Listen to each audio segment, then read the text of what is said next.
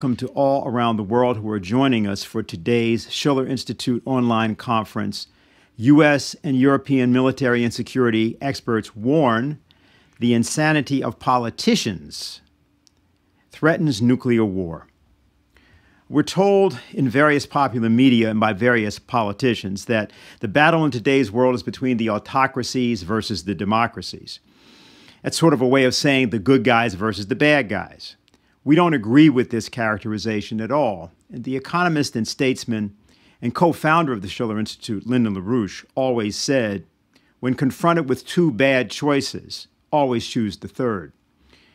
Therefore, we offer you from LaRouche's 1977 document, NATO in Caesar's Foolish Footsteps, a positive conception of the idea of the nation state, the republic, as a higher idea which does not deal with the mere form of government. In that document, LaRouche said, the development of the term republic has nothing to do with elections, parliaments, or such differentia. The notion of republic is associated with the notion of natural law as noble to man in a self-perfecting way. In other words, that humanity and specific nations of humanity have proper fundamental interests and obligations as wholes, interests and obligations which exist independently of aggregates of individuals taken one at a time. The state as a whole has a real noble interest and obligation which stands above the relatively heteronomic perceptions of interest by any of its citizens. However, that general interest of the state as a whole is, if properly known, the essential basis for satisfying the interests of its individuals. Thus, in the crudest sort of illustration, an economy in a depression cannot satisfy the material requirements of even a majority of its individual citizens. There is no equitable division of a pie, which taken as a whole is insufficient to keep all the would-be sharers alive. Now, in the course of his career, LaRouche was known for his ability to bring great clarity to questions which were apparently very, very complex. And what we're going to do is to indicate to you how he answered questions particularly considering war. In 1996, there was an exchange he had with a member of the audience of the Schiller Institute about Lebanon. It was a very complex situation involving many different factors. And what he tried to do was to give the person and the audience a way of thinking about not Lebanon, not the conflict, not the area called the Middle East, but how to take the idea of the world as a whole and then arrive at a strategic conception. We have to understand what's going on here, because you can't explain it, which is what people in Lebanon and so forth try to do. You can explain it in terms of a nation state, when that is not the controlling feature, nor is it just Syria, nor is it Israel. What you have, remember, go back to 1945, April 12th, 1945.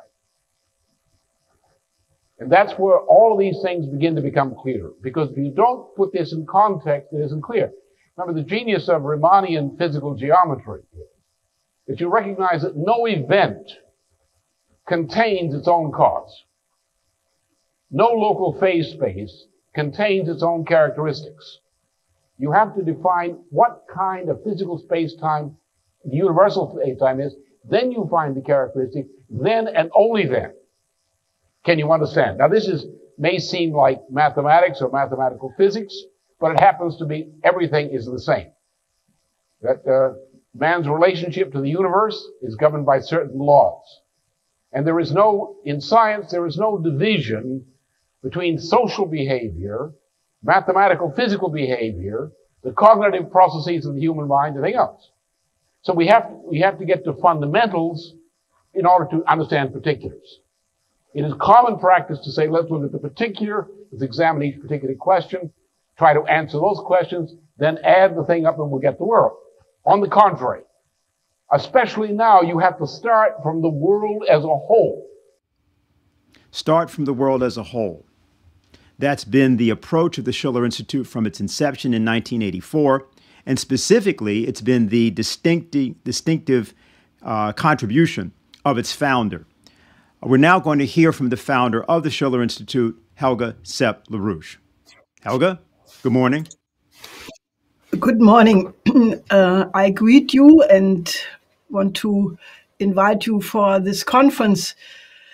So let me start with what is probably the most dangerous crisis in the history of mankind. Obviously, if it comes to a third world war, which this time would be nuclear, we would face the extinction of the human species. Because not only would there be a nuclear exchange of nuclear missiles, but following it would be a nuclear winter. And I think it was Kennedy who said, in a nuclear war, those who die first are the lucky ones, because what comes in the weeks to follow is so horrible that people would wish to be dead. Now, if that would happen, and we are very close to it, everything mankind ever produced would be worthless. All the beautiful compositions of Beethoven for nothing. The writings of Shakespeare, of Plato, Confucius, Pushkin, the great statecraft of people like Lincoln, Leonardo, Da Vinci, and I could go on with the list, all would be for nothing.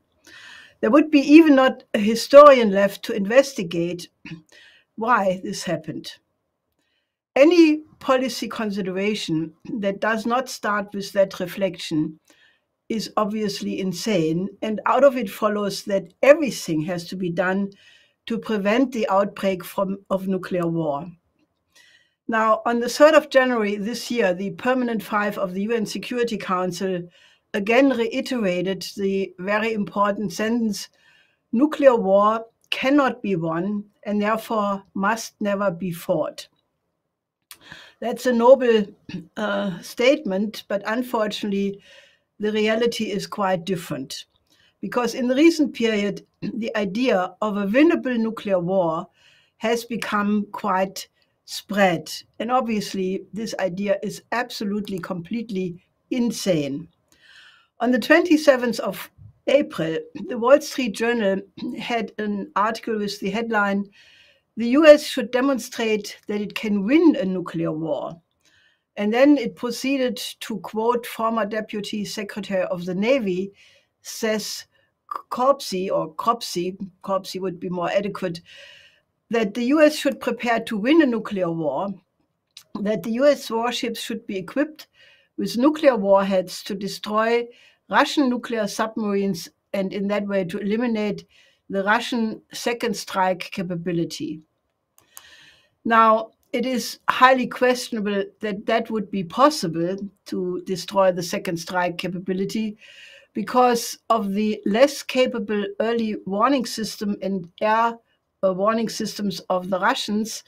They have installed an automatic second strike capability for the case if the Russian leadership would be eliminated through a first strike by the US or NATO.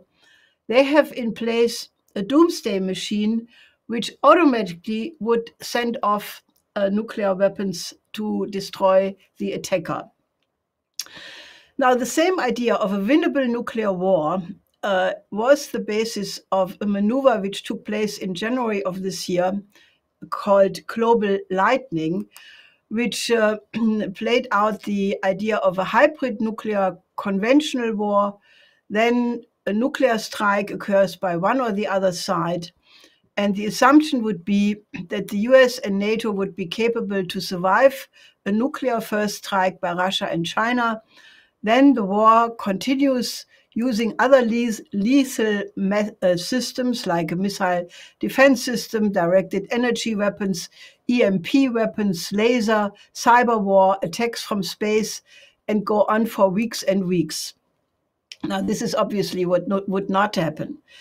Ted Postol, the nuclear specialist, former professor of MIT, developed in various articles, which I can only advise people to study, why there is no limited nuclear war.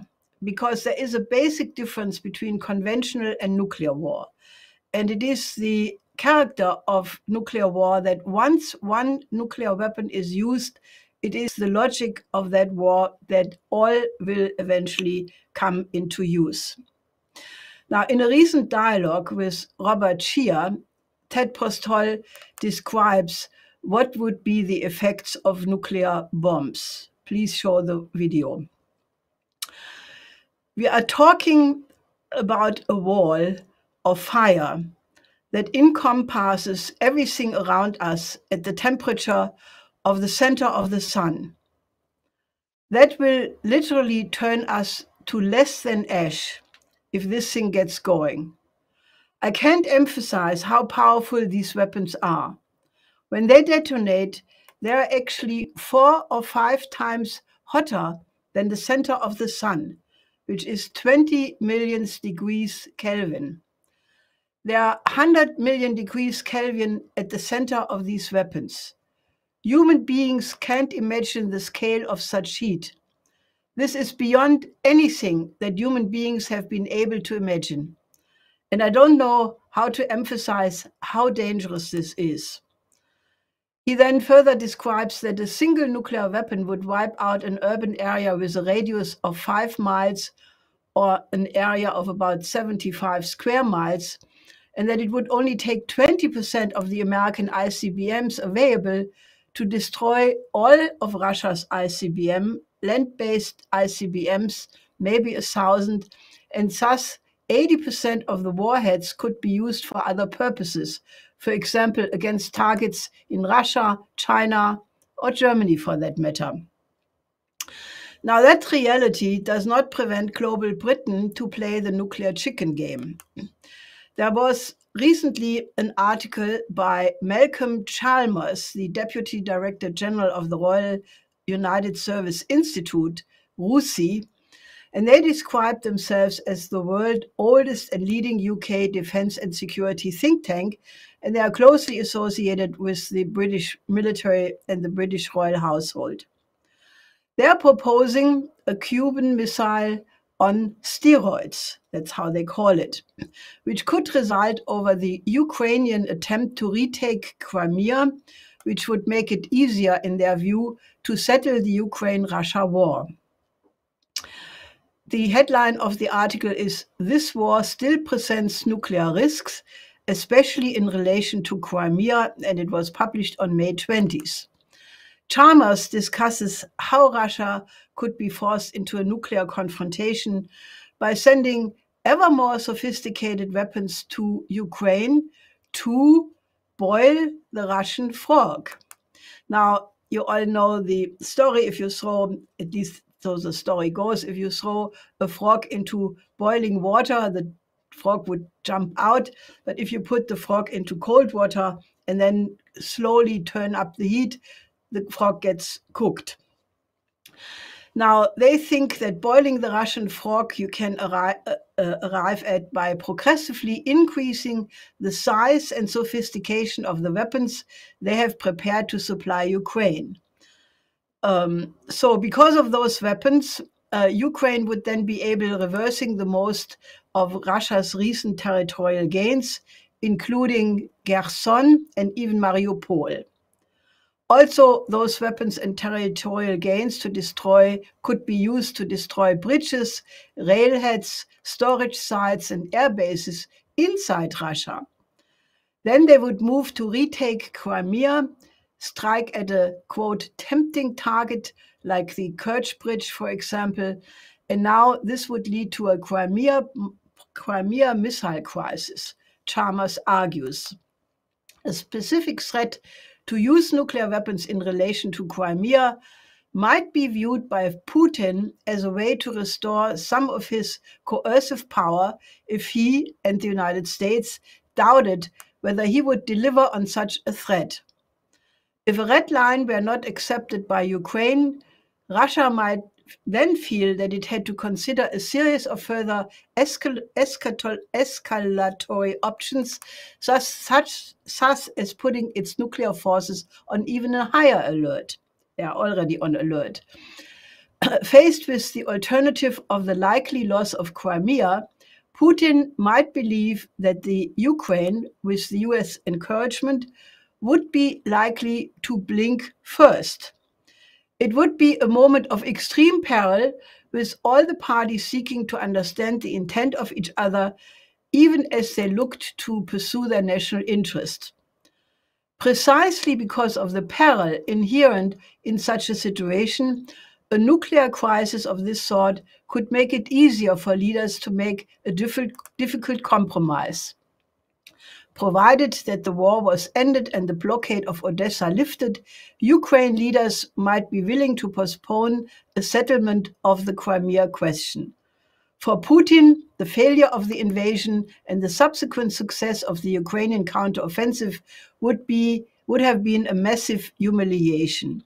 But he would at least be able to argue that the might of the Russian strategic arsenal had, at the moment of great national weakness, successfully deterred NATO's designs for dismembering Russia. This could be enough for both sides to avoid the worst outcome of all. This is absolute complete insanity. What he calls the Crimean Cuban Missile Crisis on steroids would mean that the two largest nuclear powers would basically go to the absolute brink of nuclear war. Now, obviously, this RUSI is only a think tank, but it is one which informs British policy. And therefore, the question is this not a violation of Article 2, Number 4 of the UN Charter? Because this is not just some form of incitement to war, but an incitement for nuclear war. And if there is no international legal definition of that yet, it would be very urgent to make one. If this nuclear chicken game goes wrong, for starters, all nuclear weapon depots in Europe would be a target and be reached in a few minutes. And there would be no more Germany. Ever since Putin announced the existence of the new Russian nuclear systems on March 1st, 2018, like the hypersonic missile Avangard, intercontinental missiles with 20, which is an intercontinental missile with 20 Mach speed, highly maneuverable. Then the hypersonic cruise missile, Kinshal, nuclear-powered cruise missiles, fast underwater drones, laser weapons. The possibility exists, therefore, that Russia could position its sea-based nuclear hypersonic cruise missile Zircon at the coast of Washington, D.C., of which Russian military experts have said that they can reach Washington so fast that the United States president has no time to escape on Air Force One. The war would not be regional, it would involve US and British targets as well. Tulsi Gabbard has made a video where she shows how all the US cities would be hit by these nuclear weapons. That reality would be clear to the population. They would immediately try to get rid of the political leaderships who say heavy weapons to Ukraine, even if that involves the risk of nuclear war. And you can fill in who of these politicians have said that in the recent period. It's terrible that we have a war in the middle of Europe. Putin did start it, but Patrushev, the head of the Russian National Security Council, said that this occurred at a moment where the statehood of Russia was in danger and that it was a preemptive, quote, technical military action. That they had proof of a pending major Ukrainian attack on the Donbass, and this following after 8 years of what Putin has called genocide, in which 14,000 civilians have been killed. It is clear that the West never responded to the Russian complaints about that, and many of these charges have indeed been confirmed by the OSCE. Now, what is at play here is a basic assumption that the US, the European Union, Global Britain, NATO, all are the good guys, and that Russia and China are the bad guys. Therefore, only the rules-based order is good with Western values, and those who don't have, quote, our values, are bad, and therefore NATO East expansion is not a threat to anybody because NATO is good. It's not a threat to Russia, not a threat to NATO, nor is global NATO a threat to China. That is the narrative, but it is not the truth. The policy of boiling the Russian frog, or what the British call boiling the Russian frog, has been there since the end of the Soviet Union. Step by step, go for the encirclement. James Baker III, on the 9th of February, told Gorbachev several times that NATO would not move 1 inch to the east. There are many time witnesses who have confirmed that. Genscher is on a video to be seen saying that. In reality, when the Warsaw Pact dissolved, NATO lost its raison d'etre, and it would have been absolutely possible to make a peace order. There was a historical chance, like it only comes once in a century. We called it at that time the Sternstunde der Menschheit, the star hour of humanity. We proposed as a peace order, first the productive triangle Paris, Berlin, Vienna, which was supposed to beef up the economies of the Comecon. When the Soviet Union collapsed in 1991, we extended that to be into the Eurasian land bridge, and we called it already then the New Silk Road. But almost at the same time, there was a CIA study in 1991 saying that Russia has more raw materials and better skilled labor power than the United States, and therefore economic development of Russia would not be desirable because otherwise there would develop a competitor on the world market. And as a consequence of that kind of thinking, Jeffrey Sachs, the professor, implemented in not only Russia, but all of Eastern Europe, the shock therapy, which in the case of Russia led to a demographic collapse, which resulted into 1 million Russians less per year because the death rate was so much higher than the birth rate. Yeltsin was the darling of the West, and only when Putin came in and started to reverse this decline of Russia, the demonization of Russia started. And it had nothing to do with what Putin did, because Putin was very open for cooperation with NATO, with the West, to work on the common European house, as Gorbachev had put it. But he did not agree putting Russia into the status of a third world country only exporting raw materials, but he started to, re-industrialize, or he tried at least to re-industrialize Russia and give it some status as a global player. The demonization of China occurred when China, which was, first regarded to be some country which could be integrated into the liberal order by letting it join the WTO, but when China succeeded with its economic miracle and not submitted to the Washington consensus and not accepted a liberal democracy, the attitude changed very quickly. China was able to lift 850 million people out of poverty, but especially when the Belt and Road Initiative was put on the table, giving the developing countries for the first time the chance to overcome poverty and underdevelopment, the systematic demonization of China happened. And now it is an irony that the combined campaigns against the West, against Russia and China, accelerates them to go for an alternative system. Especially together with the weaponization of the dollar and the euro, they have no other choice than to create a new financial system. Now let's take a look at the situation in Germany, because that is a key factor, that Germany is not a sovereign country. and that has to change quickly if Germans want to survive. Chancellor Scholz on April 22nd said no heavy weapons to Ukraine, that he would do everything to prevent an escalation which could lead to World War III.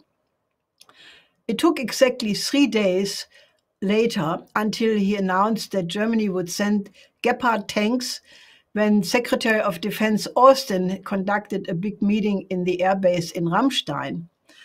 Scholz also went for a 100 billion armament program for the Bundeswehr and is pushing now a 2% increase of the military budget to be put in the Grundgesetz in Germany. That means Germany at this point is doing exactly what the US and the British want them to do as a faithful vassal. What the social democracy is doing to former Chancellor Schröder right now is a complete disgrace. Schröder has one big, has done something very good, that is that he did not allow Germany to participate in the war in 2003. But he is being made by the SPD right now into a pariah. The SPD is now undertaking a complete revision of the détente policy of Willy Brandt and Egon Bahr, namely the policy of change by approach, which was the reason why it was possible to have a peaceful unification of Germany, which was not self-evident given the role of the Germans with the Nazi war against Russia in Soviet Union in the Second World War. Now, the new head of the SPD, Klingbeil, announced that he would make a complete review of the relation to Russia, which in parentheses the foreign minister Baerbock wants to ruin, like other people in the United States and even Le Maire, French finance minister, want to absolutely crush, ruin, smash Russia. I mean, these were all words used. And Klingbeil also said that he wants to start the relation with the East European countries. Now, that thinking to denounce the tradition of the détente, of Willy Brandt, of the East policy of the SPD is completely oblivious to the history. As I said, the German unification would not have been possible without these stepping stones. So they behave as complete brave vassals. That is why we need urgently a new security and development architecture in the tradition of the Peace of Westphalia, and that can only occur if it comes from a combination of international countries which then outflank such stupid policies like that of the German government right now. What this Peace of Westphalia conference, which we are pushing to be convoked, must start with. It must establish the 5 principles of peaceful coexistence, the so-called Panchel, which was established in 1954 by India and China, and which is still to the present day the only formula which can be the basis for peace.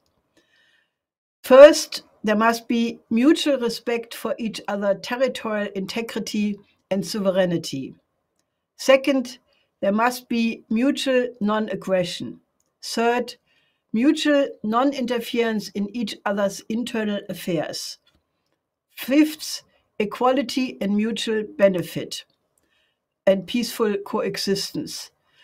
Then I would add to that, there must be, in light of what I said about the destructive power and danger to humanity of nuclear weapons, there must be a mutual elimination of all nuclear weapons based on the principles defined by LaRouche in his famous, what then became the Strategic Defense Initiative, which is the idea that all nuclear powers should work together to make nuclear weapons technologically obsolete through the development of new weapons based on new physical principles. There must be a reorganization of the hopelessly bankrupt neoliberal financial system because that is the drive for war. The reason for the immediacy of the war danger is that the transatlantic financial system is about to blow out in a hyperinflationary collapse, and that is why they are so desperate not to allow a different system to emerge. This step, the first step, has to be the implementation of a global Glass-Steagall banking separation to end the casino economy for good. Then in every country, there must be a national bank in the tradition of Alexander Hamilton and the First National Bank of the United States. Third, there must be a new credit system providing low-interest long-term credit to overcome the underdevelopment of the developing sector.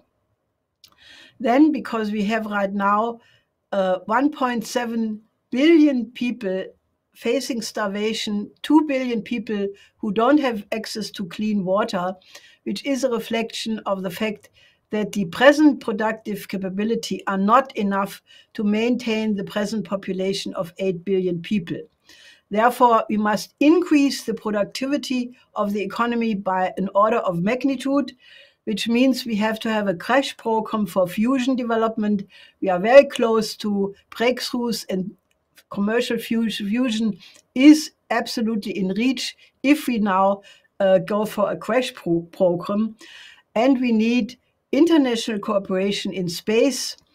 Internationally, we have to build together a village on the moon, a city on Mars, and eventually interstellar space travel, because, please show the picture, there are, according to the Hubble telescope, and now we will hear more from the James Webb telescope, there are at least 2 trillion galaxies.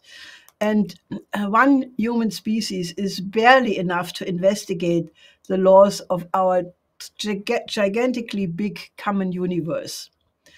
Then, with the reorganization of the financial system, we absolutely have to build what we produced already in 2014, a blueprint for a global development, the name of which is the new Silk Road becomes the world land bridge.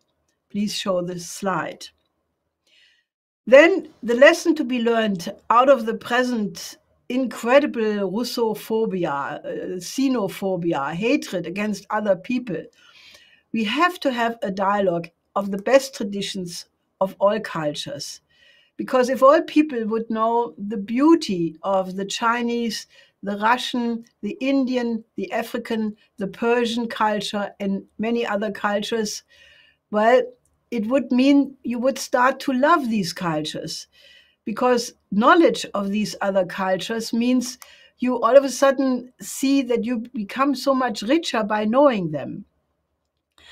So the most important element to overcome the present existential crisis is something which is right now absent from politics, but it is in the nature of human beings, and therefore we can mobilize it. And that is love of humanity. Thank you. Helga. Thank you. And if you've just joined us, we want to welcome you to our Schiller Institute online conference. U.S. and European military and security experts warn the insanity of politicians threatens nuclear war. And you've just heard Helga Zepp-LaRouche, the founder and head of the Schiller Institute. Our next speaker is General Leonardo Tricarico, the former Chief of Staff of the Italian Air Force. Welcome, General. Okay. We're not getting it. Good evening, okay. Everybody. Let me allow to express several doubts on what I heard by the founder of the Schiller Institute, especially concerning the part regarding a confrontation, a nuclear confrontation, and the various doctrine to be used in these cases. I wouldn't go so far, but I would stick to facts as we have seen them, as we are living every day, to try to understand what can we do to stop this senseless, meaningless war? Therefore, among the things that the president said, I would pick up one, the rules. She spoke about some rules which she says pillars of a new security, maybe a world security system. I would like to remind you that one character of this war is the break of any rules. Starting from rule number one, the use of force. All militaries, especially Western militaries like myself, know that there are some rules in wars. These are rules used by NATO and used by any Western military instrument would use. These are the rules that Russia has broken in these 3 months, and which she had warned about it already in Syria, showing the way they intended to use strength in non-controlled way or without conditions. This is the first rule, which in my view must be remembered and re-established. And I don't know what kind of pragmatism or condition could re-establish military confrontation to re-establish rules that safeguard human lives, especially innocents. This must be the first line in planning a bombing mission. Second rule, and these are rules, everybody should remember this. These are consolidated rules in all countries that in 1949 came together around laws, and they are still together. The first rule in NATO says that member countries commit to solve in a peaceful way any controversy that could involve them. I repeat, member countries commit to solve in a peaceful manner any controversy that involves them. So I would ask you, all of you, if there was one NATO country that has raised its voice asking for respecting this fundamental rule. But we have seen exactly this contrary. We have seen pushing to solve with strong manners this controversy and go cost what it costs at all costs. This is the first rule that was broken, which we should one day take up again when everything is over. This is article number 1 of NATO. Let's go to article number 4. Article number 4 says,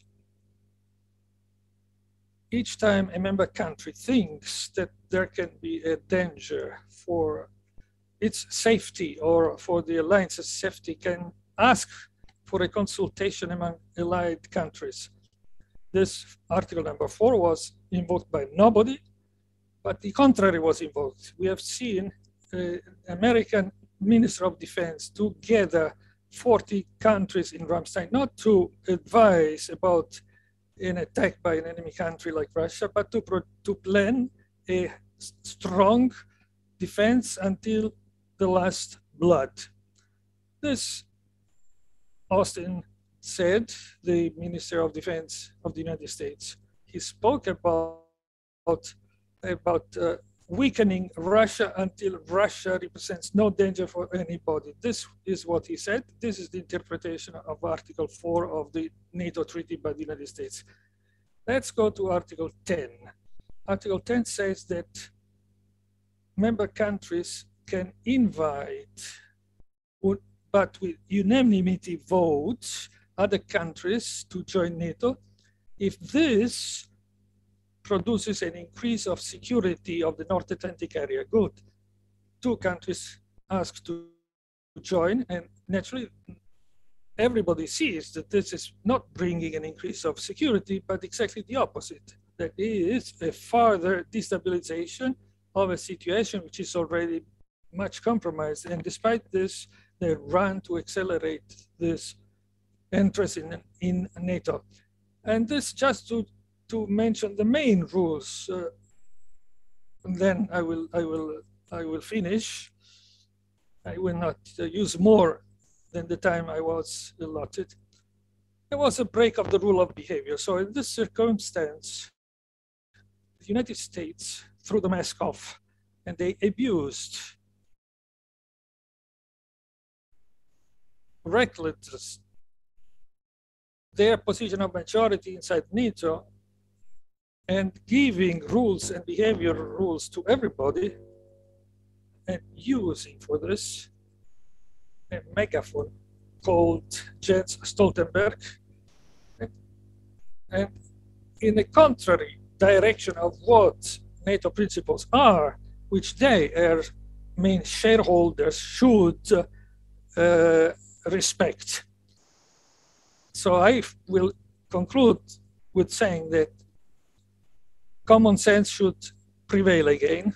It's not possible that the United States speak for the first time about a ceasefire only after Mario Draghi's visit a few weeks ago. It's not possible that they don't commit to produce a negotiation, but only some countries promote it, some countries who have a weak voice like Turkey, Italy, France, even Israel. So we need a serious commitment, serious engagement, finding wisdom, pragmatism again, because finally, instead of pouring gasoline on the fire like everybody is doing, in a warmongering hype, we should find wisdom again to promote a negotiation, which is the only way out of this situation. And certainly, I don't want to even think about the nuclear danger.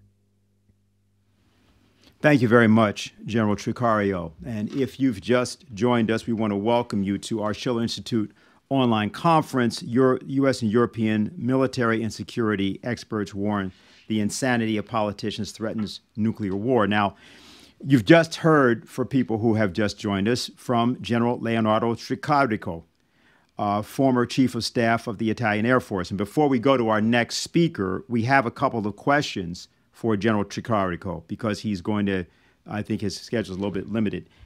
So we got a question in, which was in Italian, and luckily I'm not going to have to translate it. This is a question from Aureliano Ferri from Italy.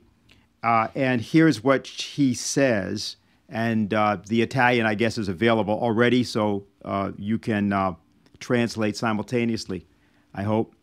And the question was, I've read in an interview with you about your criticism of the way of conducting the military operation in Ukraine by the Russian army, in particular with regard to an alleged poor performance by the Navy and Air Force. However, I have also read independent analysts, such as Scott Ritter, who, while not sparing any criticism of the initial phase of operations due to intelligence failures, argue that while we have been accustomed for 30 years to seeing the U.S. military leveling everything and then going to see who died and the damage caused, here we are faced with very different objectives. And therefore, both the strategy and the tactics used are necessarily different than sometimes appearing fallacious to a Western observer. Indeed, Moscow is getting what it claimed from the start. So what is the truth?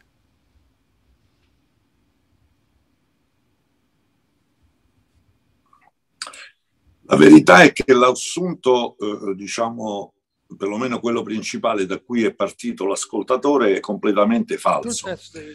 Ossia, io una guerra l'ho fatta da protagonista, ero il vice comandante della coalizione multinazionale nella guerra sui Balcani, e non è molto elegante dirlo, ma abbiamo la possibilità. The translator needs to mute, or the general needs to mute. Generally, thank you. Very good. Excellent. Okay. If we could start over, he made a war, make sure we get the this answer. was in the Balkans, and he said it's not elegant. It's not elegant to say this. So there is an assumption which is wrong in the question, in the listener's question. I was saying that I speak, of course, not because I read some books or because I heard something, but I speak on my direct experience. I was the deputy commander of the multinational coalition in the Balkan conflict in 1999. We led 30,000 bombing missions with the number of casualties estimated in 370, 430 deaths, 370 to 400 in 78 days of bombing with over 30,000 bombing missions. So this means that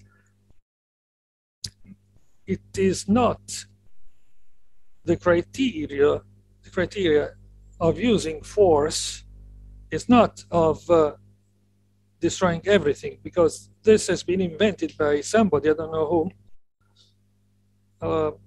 The listener mentioned an author whom I don't know, but with my experience, I can say that this was not the case. Therefore, we must take the current players, the current enemies. I don't know what mean, but we must invent something. They must use force according to the criteria which everybody knows well, which safeguard human life as the first concept of planning war missions. This is the message which, on the basis of my experience of what I've lived and what I am living, I feel I can formulate with strength towards those who have the power to take decisions.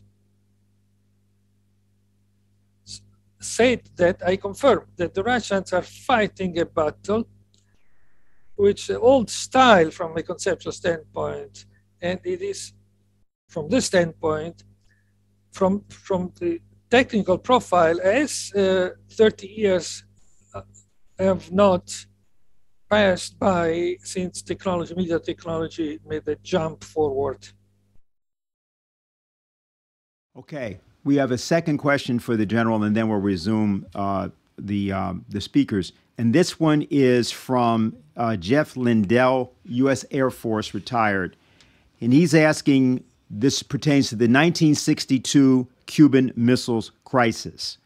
And the question is, what is your opinion of the role of the United States deployment of Jupiter missiles to Italy and Turkey in triggering the Cuban Missile Crisis?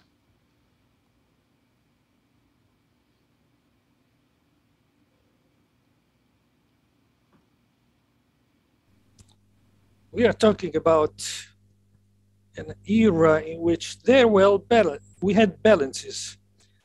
We had certainly the danger of destabilizing those balances, but we had a mechanism of compensation which has worked very well, so well that there was only that circumstance in which we were on the verge of the abyss. But later on, this balance of terror has become instead an instrument of destabilization as it's occurring today. Therefore, what should we do? We must terminate this escalation. There is no other way than negotiation. And it's natural that we must strengthen our defenses. This is out of question. From this standpoint, we in the West have an imperative duty, a commitment which we must take, because the balance towards missile threat, we must achieve this balance, like other countries have done, maybe better than us. Also because the Schiller Institute president evoked that family of missile vectors which we saw exhibited by Putin, which we hope will never be used, especially with lethal warheads. Thank you very much, General Tricarico. And we are going to hope you can stay with us. I know you have a limited schedule, and we're going to now move our program to our next speaker, but thank you very much. Now, our next speaker is Colonel Richard Black, retired, former head of the U.S. Army's Criminal Law Division at the Pentagon and former Virginia State Senator. Welcome, Colonel Black. Thank you very much. First, I love my country. I fought in Vietnam. I risked my life hundreds of times. I bled for it. I flew 269 helicopter missions in combat. Ground fire hit the helicopter 4 times. I volunteered to be a forward air controller with the 1st Marine Regiment and fought in 70 bloody combat patrols. I was wounded. My radio men were killed fighting to rescue a surrounded outpost. I served 32 years in the military, the first as a Marine pilot, but then as an Army JAG officer. I retired as chief of the Criminal Law Division at the Pentagon, where I testified before Congress, advised the Senate Armed Services Committee on matters of national importance, and prepared executive orders for the president's signature. That said, I am adamantly opposed to our war in Ukraine, a war which has spun dangerously out of control. After the fall of the Soviet Union in 1991, NATO began advancing aggressively eastward, finally reaching Ukraine. In 2014, Ukraine needed financial help, and Russia and the European Union made competing financial proposals. Ukraine chose Russia's aid package, which triggered an immediate response. The Central Intelligence Agency and British MI6 organized a violent revolutionary coup that overthrew Ukraine's legitimately elected president, Viktor Yanukovych. Despite the fact that Russia is the first language of almost a third of Ukrainians, the revolutionary junta quickly deleted the constitutional provision that designated Russian as one of Ukraine's 2 official languages. This, of course, made it difficult for Russian speakers to transact business or to conduct their daily affairs. Crimea and Donbass were Russian-speaking areas that refused to recognize the hostile revolutionary junta as the legitimate government of Ukraine. For some 500 years, Crimea had been part of Russia. Only a historic anomaly had placed it inside Ukraine's borders. Crimean citizens declared their independence and then welcomed Russian troops who entered quietly. Afterwards, Ukrainian soldiers left peacefully, and Russia annexed Crimea after its citizens voted overwhelmingly to resume their relationship with the mother country. The 2 Donbass republics declared independence, and in response, the revolutionary government of Ukraine made war on them. Over 14,000 people have died in that war, and this was prior to the actions of Russia in Ukraine. After the 2014 coup, the U.S. and NATO flooded Ukraine with weapons and advisors, helping them to prepare for a war against Russia. NATO began troop buildups across Eastern Europe. Marines were stationed in Norway. We started discussing nuclear weapons in Poland. Germany's newly elected government renewed its commitment to station nuclear bombs on German soil. As tensions mounted, Russia made repeated calls for peace, but the trap had been set by NATO. By late 2021, Ukraine had amassed many thousands of troops for an attack against Donbass, which lies right on the Russian border. President Putin was desperately trying to avoid war. In December of 2021, he advanced specific written proposals to NATO. But NATO was hell-bent on war and dismissed his proposals. So with hopes of peace dashed and faced with an imminent invasion of Donbass, President Putin ordered a special military operation in Ukraine. El presidente Putin ordenó una operación especial militar en Ucrania. Ukrainian troops were battle-hardened, and after 8 years of fighting against the Donbass, Russia, at the same time, had a peacetime army with little ground experience. It's true that their air crews were highly experienced after fighting in Syria, but their ground troops played a small role in that war, and few Russian soldiers had fought in the tiny war in Georgia or while supporting the Donbass. Moreover, the delay occasioned by Russia's desperate peace overtures meant that the ground was thawing, making armored attacks very difficult. And compounding those disadvantages, Russian troops attacked using very strict rules of engagement. They were designed to minimize civilian casualties and avoid property damage, hoping that Ukrainians would put up little resistance and the operation would be very brief. That proved to be quite an error, and the Russians were surprised to find themselves fighting a very determined enemy. Adapting to the reality, Russia revised its strategy to confront Ukraine's stiff resistance with much greater force. They refocused their efforts on capturing the seacoast and eliminating Ukraine's threat to the Donbass. The revised strategy has succeeded. Russia has just captured the key port city of Mariupol, capturing its 2,500 remaining defenders. And Ukraine's forces near the Donbass are trapped, enduring withering artillery fire that is destroying thousands of their finest troops. Those troops cannot be easily replaced. Unlike Russia, the US and NATO were fully prepared for war. Russia was overwhelmed by a global media propaganda blitz that generated intense hatred towards Russians. The West is now in the grips of war hysteria. So intense is the hatred that Russian amputees, those with cerebral palsy, the blind, and men in wheelchairs are banned from competing in the Winter Paralympic Games.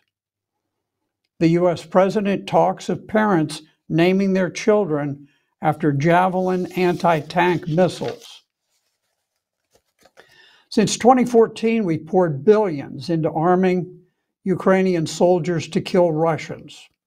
And now we've issued a gargantuan $40 billion check, ensuring a dramatic escalation of this totally unnecessary war. Some politicians have even begun preparing Americans for a suicidal nuclear war.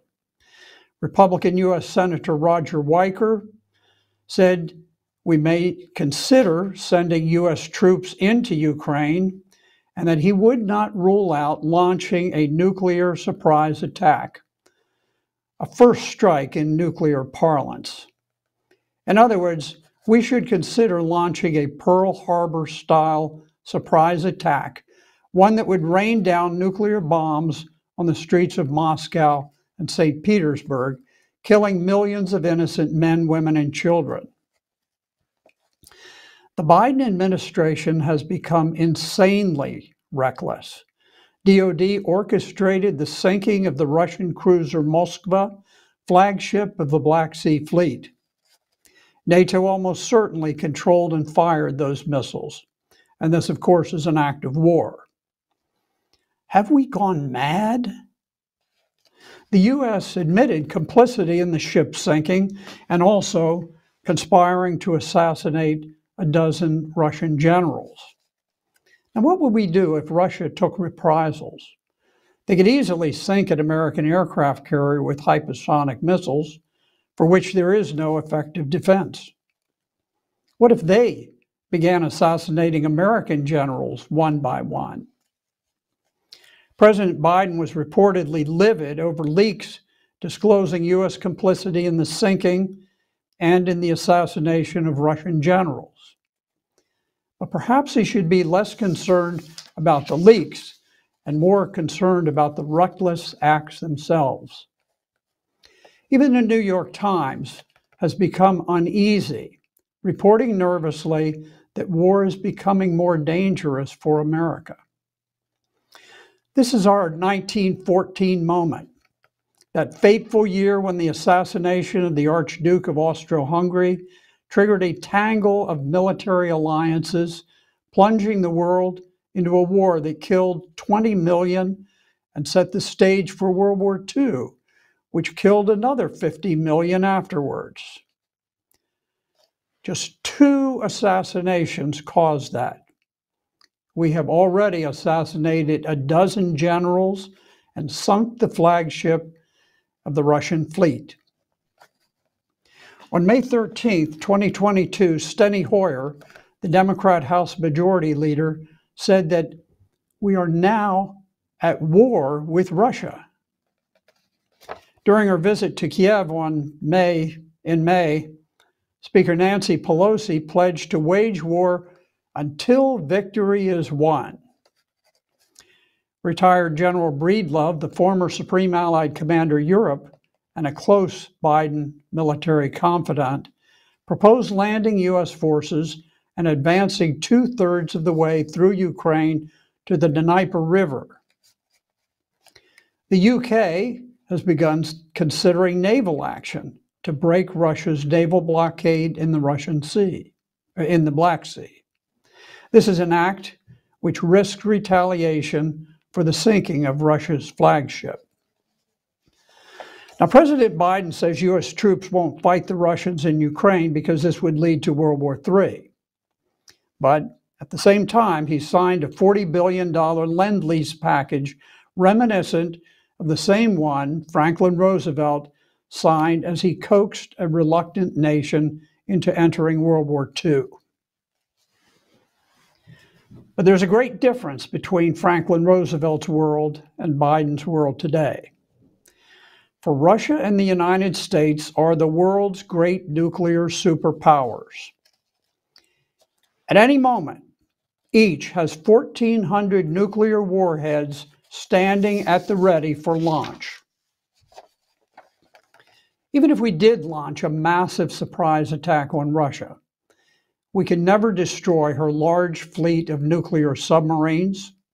Many of her hypersonic missiles would launch early, and many other bombs and missiles would survive the initial attacks.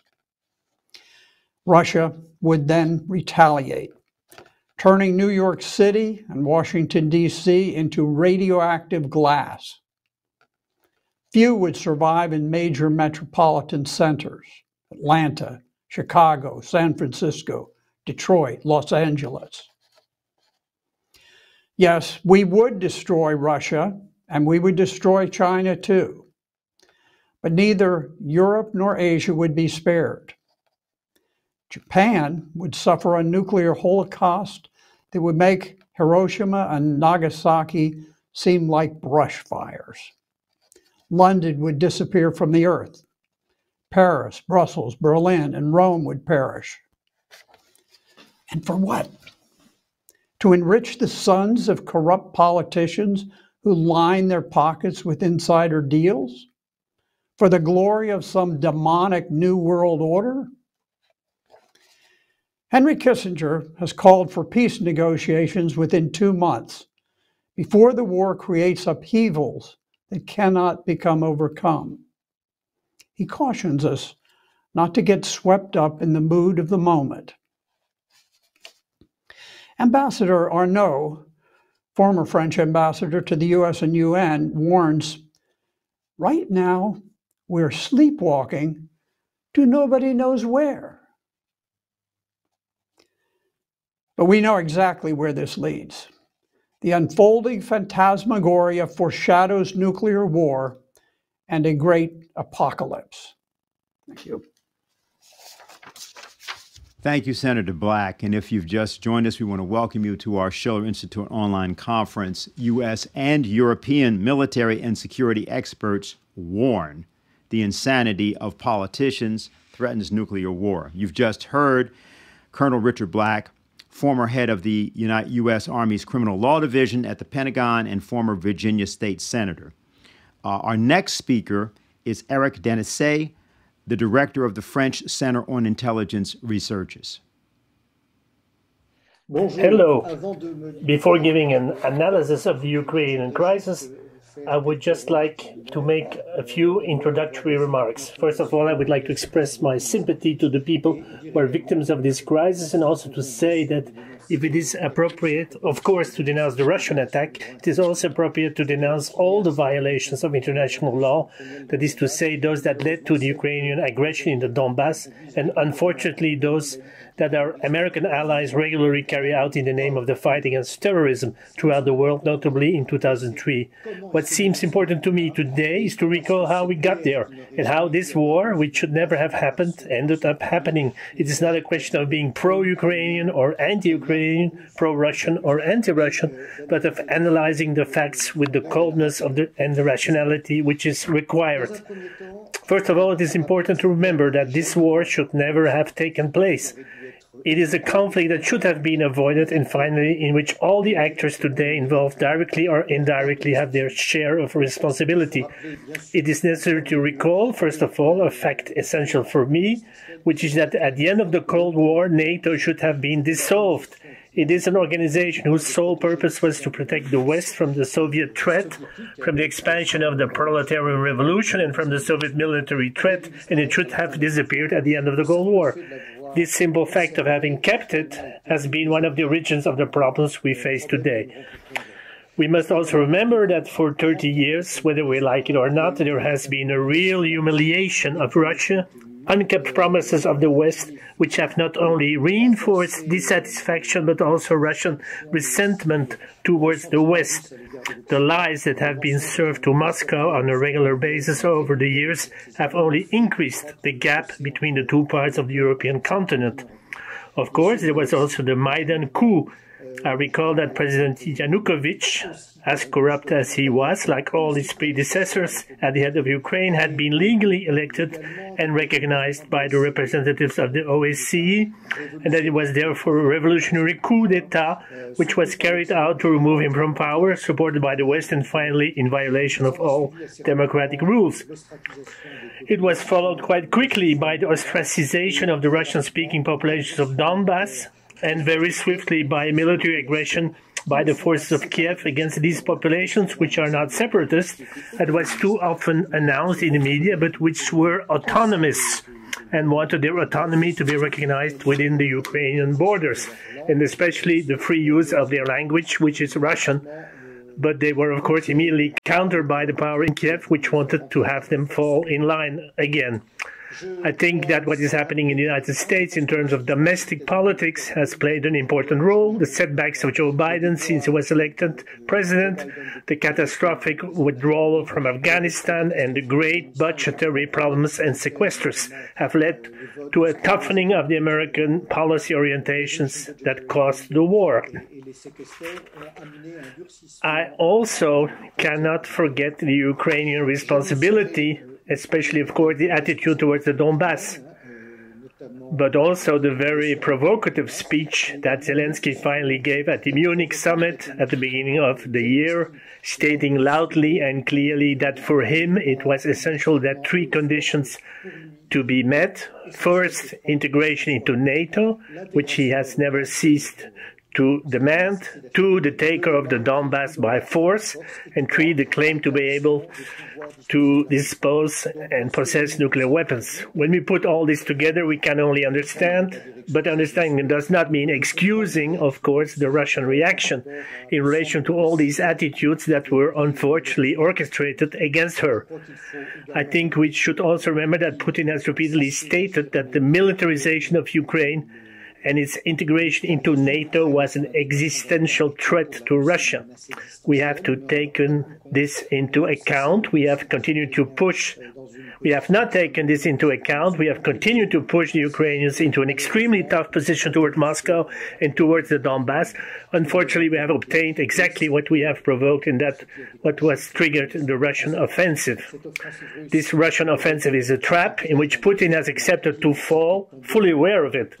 I would say that he did it all the more willingly because none of his proposals to set up a new security architecture in Europe were honored. Secondly, what has this conflict been all about since February 24? I would say, first of all, that this is the end of a war. This is finally a war that Ukraine cannot win. First of all, even if we are opposed to this Russian attack, we must recognize that this is a special operation and not a desire to invade Ukraine, as has been said too often by the countries of Eastern Europe and by NATO. Let us first recall the number of troops. 150,000 men took part in the Russian operation. By way of comparison, the illegal invasion of Iraq in 2003 by the Americans and the British included 250,000 Americans and 30,000 British, totaling 280,000 troops against an army that was not 1/10 of the efficiency of the Ukrainian army.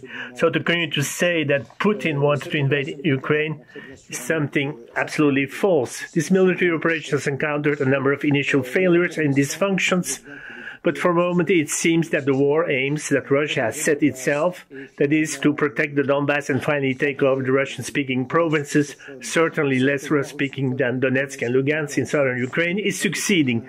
Unfortunately, there have been a lot of hasty judgment about the military operation, which, despite the losses on both sides, is not the route that people want us to believe about the Russian army. And this will be part of the important lessons we will find out. Other elements deserve to be mentioned. The massive distribution of arms, in particular of light weapons, anti-tank missiles, and anti-aircraft missiles, which were made by the West Ukraine, if they were partly and even largely used in the conflict, also will feed mafia networks, criminal networks, to be resold to terrorist networks of the third world countries because they were carried out without any control. I will also insist on two other points, the reactions and sanctions that have been voted against Russia, which, although they obviously have an international legal basis, have been totally disproportionate, both in their economic and in their cultural aspects. We have reached the height of stupidity by forbidding sportsmen, musicians, and opera singers to practice their profession, whether they are for or against Putin. We have entered into a totalitarianism of thought which is totally excessive. The same is true of the media. For the first time, the information war that we have launched against Russia is finally characterized by an attack on the freedom of the press, and in the end, the fact of not having information on what is happening on the other side does not allow us to have an objective vision of the situation. I will also conclude by insisting on the role played by Zelensky and his spin doctors today by offering his version of the facts of the Ukrainian conflict. If, of course, this country is being attacked, if it is legitimate of Ukrainians to take up arms to defend themselves, I believe it is essential to report that 90% of the fighting is taking place today in Russian-speaking areas. So it is not the ethnic Ukrainians, it is the Galicians which are suffering from this fighting. However, it is all these ethnic Ukrainians which are leaving the country. Russian-speaking areas see no immigration. That's it. And at the same time, the western part of the country, which is under Russian bombings, is, in the literal sense, is not a conflict zone. The last point that seems to be important to me is in this conflict is to talk about the co-belligerence of the West, because the way in which we supply arms, ammunition, and help the Ukrainians with intelligence is no longer indirect aid. It means that we are today in a situation of direct co-belligerence. It has nothing to do with what happened in 1979-89 in Afghanistan, where the role we played against Moscow at that time was clandestine aid. It has nothing to do with the support during the Iran-Iraq war, where the West and France in particular clearly sided with Iraq. Today, we're really in a situation of co-belligerence and not only in that of supplying arms. I will end with a quick third point.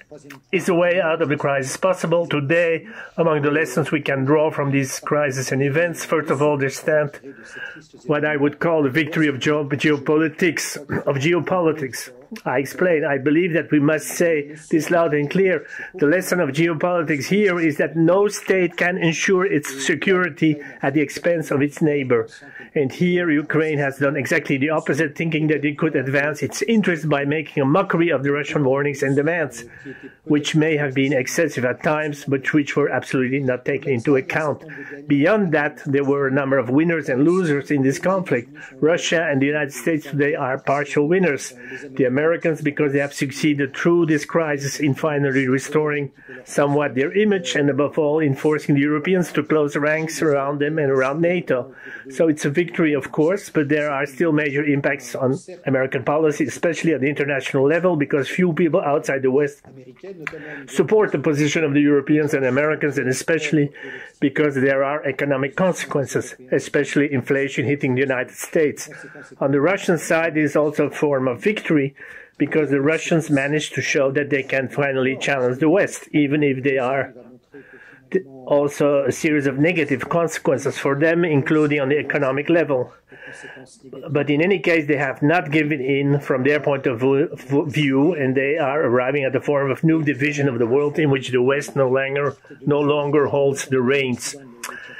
And then there are the actors who are losing from this conflict. First of all, the Ukrainians, with the total destruction of the country, but also, and I insist on this point, this is a fact for which the Zelensky government is largely responsible.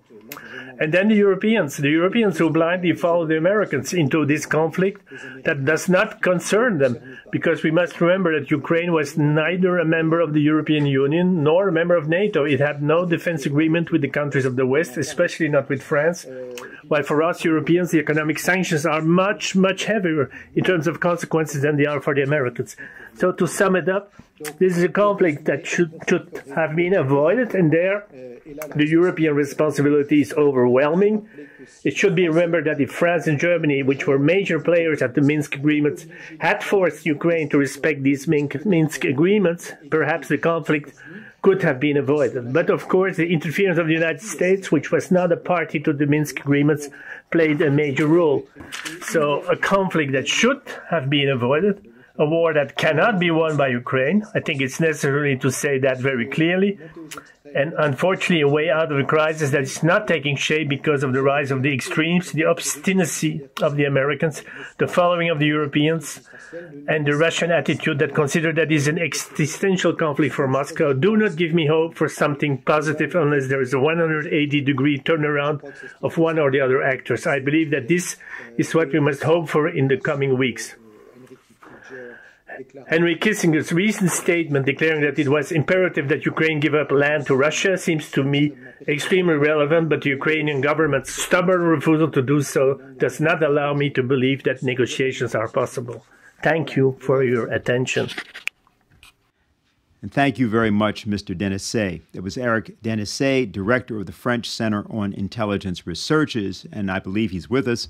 If we can bring him up here for a moment, I want to thank you for being with us. We understand you have some limitations on schedule. And so we wanted to take the opportunity, though, while you were here, to get your response to something, partially because of some of the questions that have come in, but also because this is a kind of statement that we'd like to have you respond to. And we'll put this up. There's a passage from the earlier document that Leonardo LaRouche wrote, in which he talked about NATO, and I wanted to get your response to this. He said, NATO has not been a transatlantic alliance, but has been, in fact, a form of Anglo-American political rule over continental Western Europe. This was understood by President Charles de Gaulle, who withdrew France from NATO while preserving France's alliance with the United States on that account.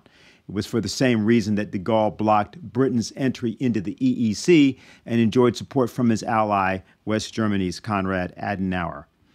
And it is Washington and NATO which run NATO, Washington and London, which run NATO, with other member nations degraded to a very, very junior partner status in matters of policy making.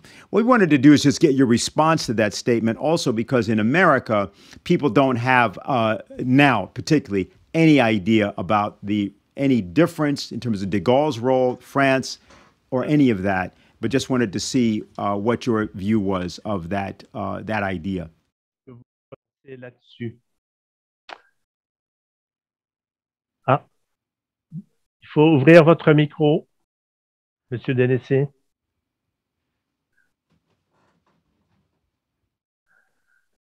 Okay, do you hear me? Yes? Yes, we can hear you.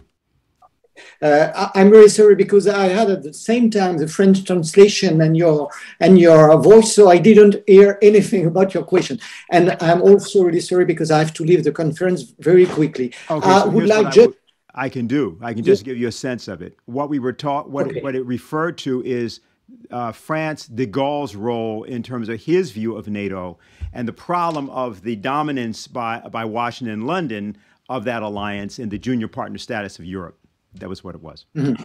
Okay, I see. Of course, the policy of General de Gaulle is something we in France we would like to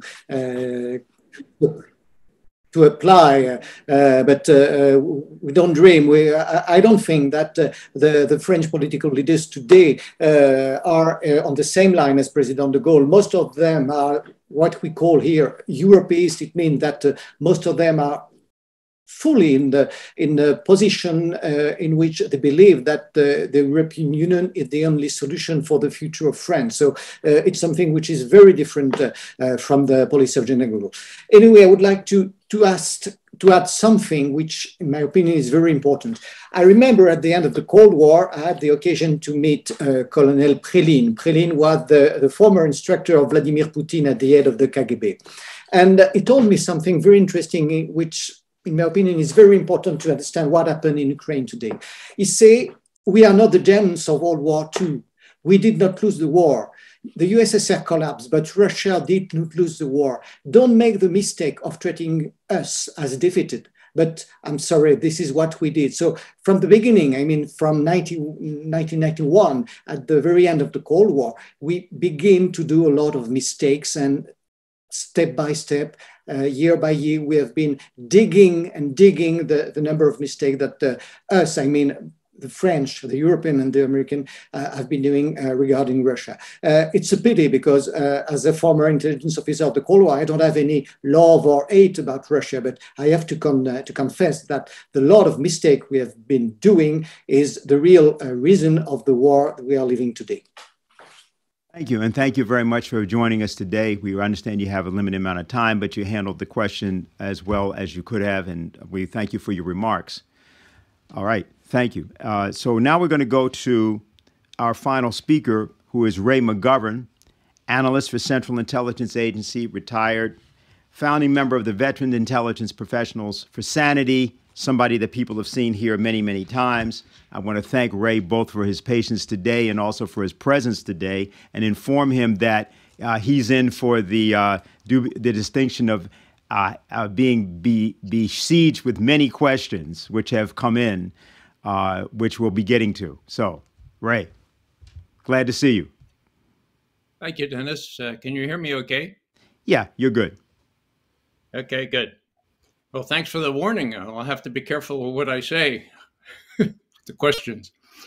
I'm going to start on a different note, keeping in tune with the French aspect of this. I'm going to quote from World War II French war hero Antoine d'Exupéry, who wrote this little novella, Le Petit Prince, the Little Prince. I don't want to misquote him, and so I'm going to read what the meaning of what he said, how he presented it. He said the main theme of The Little Prince is the importance of looking beneath the surface to find the real truth and the real meaning of a thing. It is the fox who teaches the prince to see with one's heart instead of just with one's eyes. Unfortunately, says the author, most adults have trouble doing this. Well, we've talked a little bit about insanity here, right? Colonel Black asks, have we all gone mad? A very legitimate question, given the nuclear aspect of all this stuff. Let me just address that very briefly by saying that Colonel Black was one of the main signers, one of 21, who signed our Veteran Intelligence Professionals for Sanity memorandum to President Biden on 1 May. And what we said was mirrored just 1 week later by the head of the CIA and by the National Intelligence Director before the Senate Armed Services Committee. Avril Haines, the Director of National Intelligence, said to Senator Warner from Virginia, she said, now, Senator, we don't want nuclear war. We think that one of the main things that might prompt nuclear war is if Putin feels that he is about to be defeated in Ukraine. Now, she's an intelligence director. She doesn't make the policy. The policy clearly should be, hello, let's not make Putin perceive that he's going to be defeated in Ukraine. Otherwise, he may use nuclear weapons. I mean, anyhow, but the policy is different, isn't it? The policy is, therefore, Nancy Pelosi, Chuck Schumer, and many other politicians, therefore, we want total victory, as has already been said. We want total defeat for Putin. Doesn't make any sense. The author is right in saying adults really have difficulty understanding what this all means beneath the surface. I keep asking myself why it is that President Biden felt it necessary, I think it was about 6 weeks after he took office, to address the Chinese challenge, right? And what he said was something equivalent to, China is trying to become the most powerful country in the world economically and militarily. That's not going to happen on my watch. Why not? Are the Chinese aggressively oriented? Not if you know anything about Chinese civilization for the last several millennia. That they have a lot of work to do right in their own country. They sure do, and they're doing it well.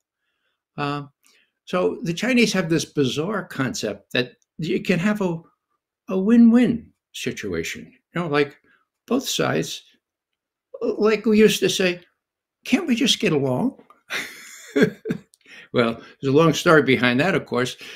We need an enemy if we want to feed the defense contractors and have them feed our politicians and have them appropriate more money for, well, so you know that story. In any case, you know, if you look deeper, if you look under the surface, why not? Why not a win-win situation? Now, Vladimir Putin put it a little differently. Some of you may remember, because it was just 9 years ago, that we were on the verge of war against Syria, open war, Tomahawk missiles and that kind of thing, okay? Who bailed Obama out? Well, the fellow's name happened to be Vladimir Putin. What did he say? He said, we know you guys are accusing Bashar al-Assad, president of Syria, for launching a chemical attack outside Damascus. We don't think that's right.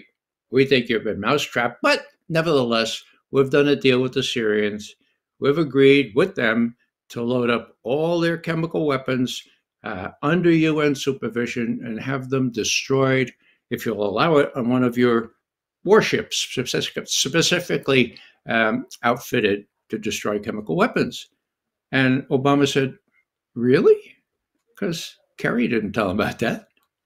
But they were working on it. And the reason I mention all that is because that was the zenith That was the high point of relations between the United States of America and Russia over recent decades. What happened? Well, Putin wrote my God, did he write? Yeah, he actually wrote an op-ed in the New York Times. The date was 12 September 2003, print edition. And what did he say? Well, he addressed this win-win. He addressed this, why can't we get along? Because he saw it was coming because of what Obama had just said in a major speech. Here's Putin writing in the New York Times.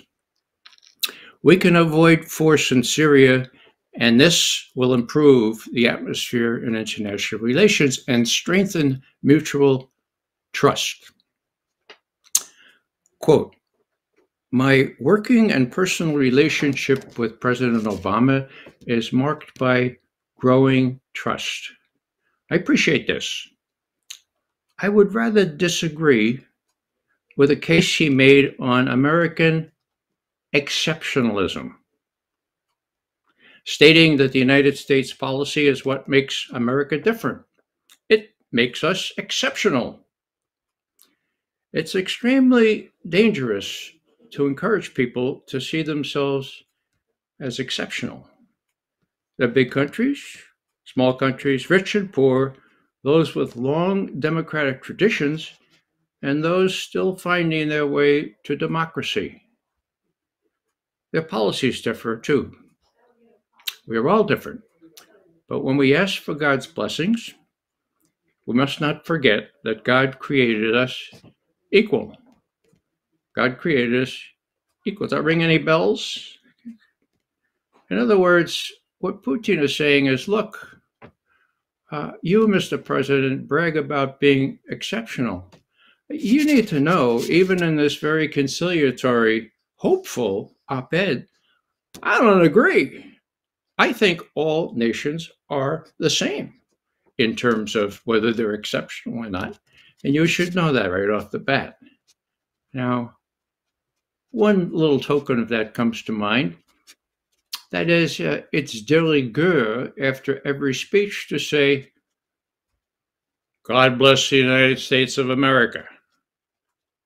Huh, that's interesting, isn't it? There's nothing in Judeo-Christian biblical literature that allows anyone, even the President of the United States, to use the imperative voice with God. God, you bless the United States of America. The rest of the people, well, that's at your discretion, but you bless. Hear it, God? Bless the United States of America. I mean, here's a little symptom of what we're up against. Now, there is another way. And I don't know if many of our viewers here know Kurt Vonnegut, the novelist, but he was the supreme humanist, agnostic, and yet he was very, very clear in pointing to a different way of doing things. You should know that Kurt was in the 106th Infantry Division during the Battle of the Bulge, was captured by the Germans, taken to a German city, Dresden, just before all those incendiary bombings that took place, U.S. Air Force, Britain. And he hid out in a meat locker during those bombings with the other POWs. And when they could come out into the open, the task fell to them to disinter all the bodies, copious corpses, and then reinter them if they could find a piece of grass beneath the rubble. Why do I say all this? I say all this because Vonnegut knew humanity at its worst. He knew, he was there, he watched people do those kinds of things to other people. Now, years later, someone asked Vonnegut, and once again, I would emphasize that he was a humanist. So, that means that agnostic. He said, well, Kurt, what do you think of Jesus of Nazareth? Again, I don't want to misquote him. This is what he said. I say of Jesus, as all humanists do, if what he said is good, and so much of it is absolutely beautiful, what does it matter if he was God or not? If Jesus hadn't delivered the Sermon on the Mount with its message of mercy and pity, I wouldn't want to be a human being. I'd just as soon be a cockroach. Kurt Vonnegut. Just as soon be a cockroach. Well, he referred to the Sermon on the Mount here, and I looked it up again just this morning. I'd like to just cite like 4 of the 8 so-called Beatitudes and kind of expatiate on why they might not apply to this situation and how far away American exceptionalism is in relation to these Beatitudes. Blessed are the meek. Blessed are those who hunger and thirst for justice. Justice, wow. Justice means everybody's equal, right? No exceptions. No exceptions and no exceptionalism. If I read that right, okay? Blessed are the peacemakers. Get this one. This is the last one. Blessed are you when people insult you, slander you, persecute you. Be glad about that. You're in good company. That's exactly what they did to the earlier prophets.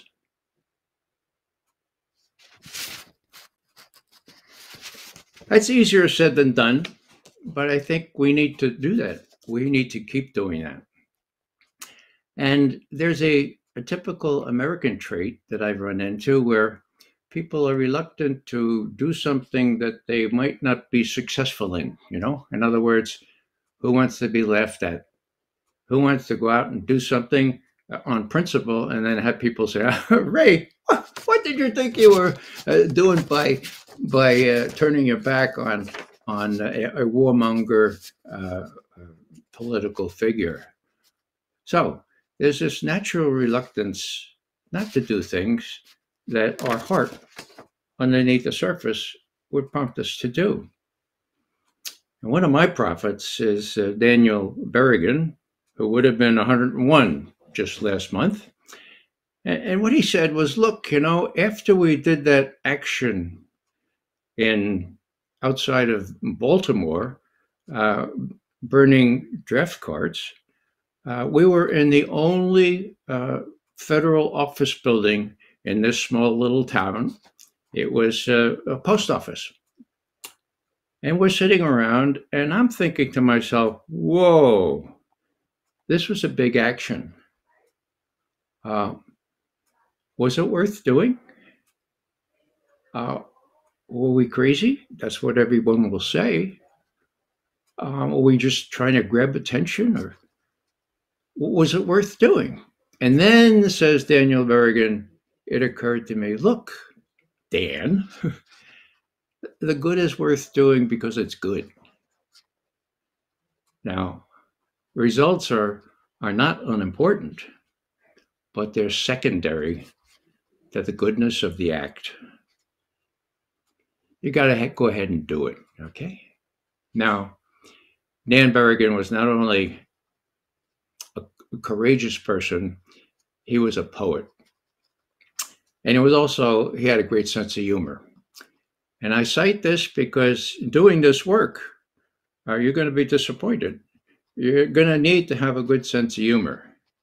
And as Dan relates what happened next after he had come to this insight in this little small post office, there were about 8 of them there, and his brother Phil was in his clerics. You know, he was all dressed up in his clerics, Roman collar and all. And as Dan expresses it, he says, well, just then, portentously, the door swings open And in comes the paradigm of an FBI inspector. And he looks around the room and he sees my brother Phil and he says, "Oh, you again! I'm going to change my religion." and Dan writes, "No higher compliment could come to my brother Phil." Okay. So you got to keep a light sense here during these tough times. And you've got to remember that, you know, when we talk about rules-based order, some sort of substitute for the UN or Westphalia, for God's sake, the rules-based order, well, there's one rule that's more important than all the others. The greatest of these is love. Helga mentioned this. We need to all remember that deep down underneath, we need to understand these other people. We need to try in a gentle way, as gently as we can, to disabuse themselves of the notion that they are exceptional, that they can, well, rule the rest of the world. It's not going to happen anyway, but the sooner we all realize that, the better. I'm talking about we Americans, of course. I'd like to close with two things, and that is a little quote from Teilhard de Chardin. Quote, "The day will come when, after harnessing the winds, the tides, and gravity, we shall harness the energies of love. We shall harness the energies of love. And on that day, for the second time in the history of the world, man will have discovered fire." This comes from his book, Fire of Love. And in finishing, I just simply need to cite Friedrich Schiller, under whose name this institute exists. And some of you will recognize the words because Beethoven decided he would steal them as well. They are: "Alle Menschen werden Brüder und Schwestern." All men are brothers and sisters. We can get through this. Just have to remember that. And remember that of all the rules-based orders, the greatest of these is love. Thank you very much. Thank you, Ray. And I want to thank everybody for staying with us and participating as people have. There have been many questions, and what we'd like to do is bring up our panel as a whole, which I think at this point is Helga, Colonel Black, and Ray. Yes, it is. All right, so Helga, you see your friends here. Would you go ahead and give us any kind of response that you'd like to as to what you've heard as a whole first? Well, I think we should get the message out as quickly as possible to as many people, because it is quite significant that the people with military background are against the war and the politicians are the reckless ones, risking the existence of civilization. So that's my most important comment, and I'm very happy that Ray picked up on my last thought, because I think, if there's not an emotional change, then the danger is that this goes completely wrong. I'm really horrified when I see how gleichgeschaltet the media and the official politicians, mainstream politicians are, at least as far as I can see it in Germany and English-speaking media. The hatred has taken over. And I think that has to be indeed replaced with love. And that is not, not some romantic idea, but it is the question of, are we human or not? And, human beings are capable of creative reason, and therefore we should be able to find a solution. Now, I know that what we are proposing in terms of the solution, the international security architecture, including Russia and China, sounds like very far away from what is possible right now. But, I think that in my view, it's not enough to have a European security architecture. I think it has to involve the United States and China and the United States and Russia, because I think that anything less than that is not going to work, and that does require a change in attitude. Okay. We have a lot of questions, and what I'd like to do is, I know Senator Black, you may have something to say in addition, but there's a question for you, so I'd like to start us off with that. And the questioner is Jeff Young, and he says, I found your bio in this paragraph. Before he retired from the U.S. military in 1994, Colonel Black headed the Army's Criminal Law Division at the Pentagon, developed executive orders for the president's signature, and laws that were enacted by Congress. He advised senior government officials on issues of national significance and testified before the U.S. Congress representing the U.S. Army on 4 occasions. So now here's then the body of his question. The Bush-Cheney administration invaded Iraq in 2003. Many experts in international law have concluded that that invasion constituted international aggression, and I agree with them. If you had still been the head of the Army's Criminal Law Division in 2002 and 2003, would you have advised your superior officers, Vice President Cheney and President George W. Bush, that their long-planned invasion of Iraq would be totally illegal from day one? The reason I ask this is because it's clear to me that Russia's special military operation in Ukraine today does not constitute an illegal invasion or international aggression because Russia was acting in self-defense and collective self-defense. See Article 51 of the UN Charter.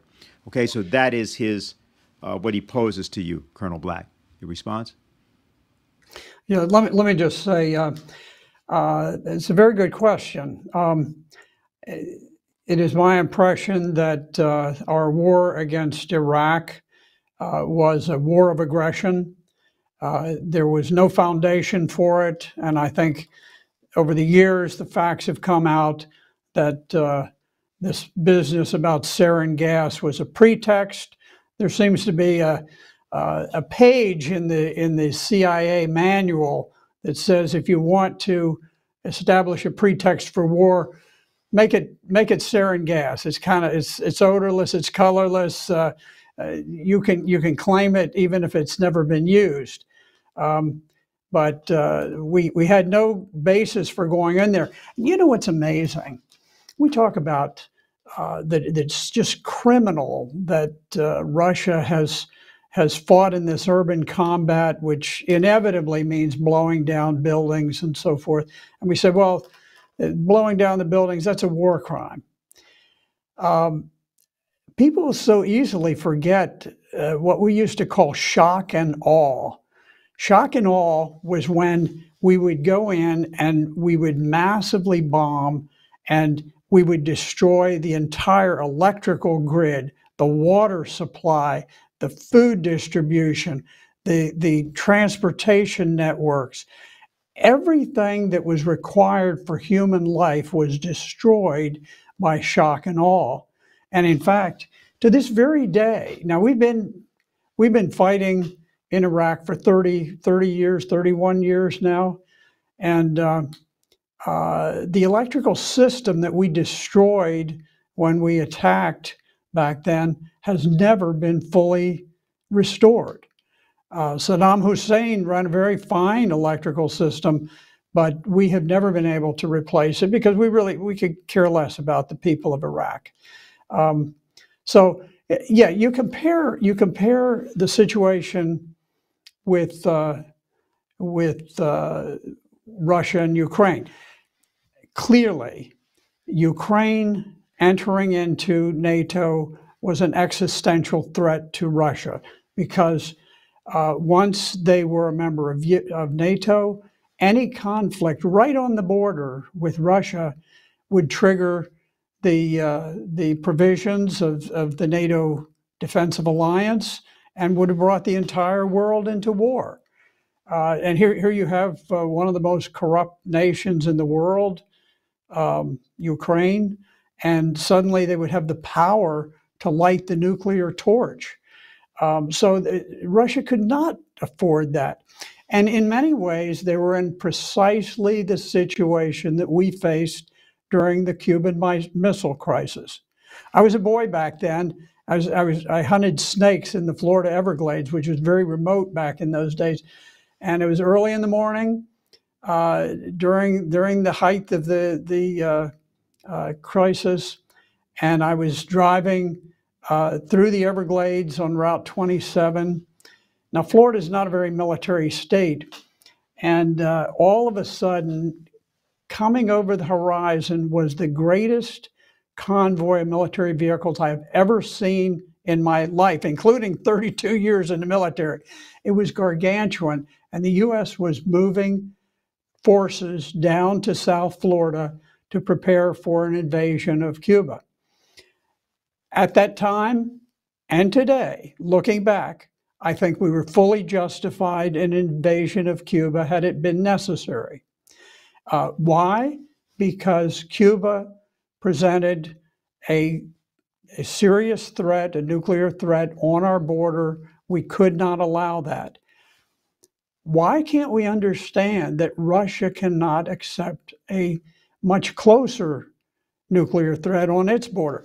Cuba, after all, was 90 miles by sea. The Ukrainian border is right on the border of Russia. They cannot accept a nuclear-powered NATO member Ukraine. It simply must not happen. And I think what we need to do ultimately, we need to look to the Austrian solution. During the Cold War, there was a treaty signed in 1955. And the post-World War II powers, the Soviet Union, US, UK, France, they all agreed that they would remove all of their troops from Austria, and in exchange, Austria would modify its constitution, and it would say two things. First, that Ukraine would be a neutral, non-belligerent nation for eternity.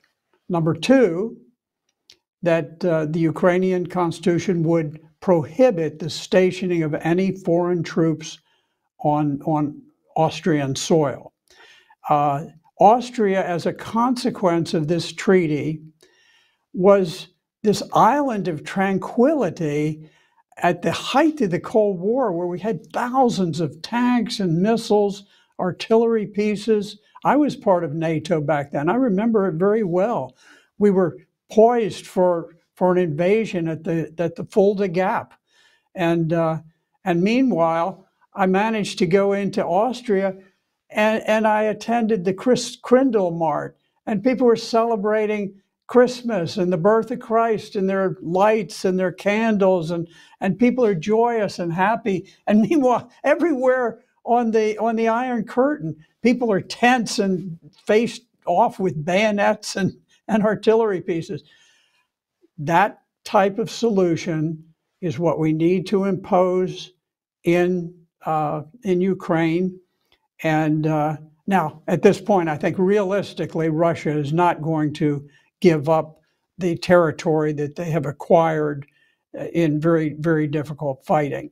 But I think we're going to have to recognize that these Russian-speaking areas will now become a part of Russia. But at the same time, there need to be guarantees. I think perhaps the guarantees could guarantee Ukraine that Russia would not take over the port of Odessa, so that they would have the ability to move their freight through the Black Sea. There are solutions, and we better start talking about them now and stop talking about escalating towards nuclear war. Thank you, Colonel Biden. What I'm going to do, I'm going to go right to you with something. First, there's sort of a comment from one individual who didn't want to give their name, and then there's a question which is attributed. So the comment was, I can relate to everything being said, but for one thing, you have talked about a Russian war of aggression. This, of course, was, I think, more for the Italian Air Force officer. The war of aggression was started by the Ukrainian government against the population in eastern Ukraine in 2014. The Ukrainian government fought a war of aggression for 8 years. For 8 years, the Russians demanded that Ukraine stop the war, or Russia would have to intervene militarily to protect that population. For 8 years, the Ukrainians ignored the Russian demands and warnings. For 8 years, Ukraine was not sanctioned by Western governments, and the population didn't get help. They got no medical aid, no food, no relief, no money, and it goes on. So that was the comment. The question is from Reverend Jack Dunyan, and I directed in your direction, Ray, but others may have something to say about it. He says, there are some 4,000 lobbyist groups in the United States associated with the military-industrial complex, a complexity that Eisenhower warned about before leaving the office of president. Isn't the expansion of NATO and the need for it to spend 2% of GDP on their military a product of these lobbyist groups? So I thought this is Reverend Jack Dunyan, and it might give you, Ray, a chance to tell him a bit about your view of these matters.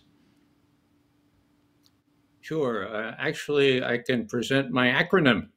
The Mickey Mat sort of rhymes with the Mickey Mouse. MIC-MATT.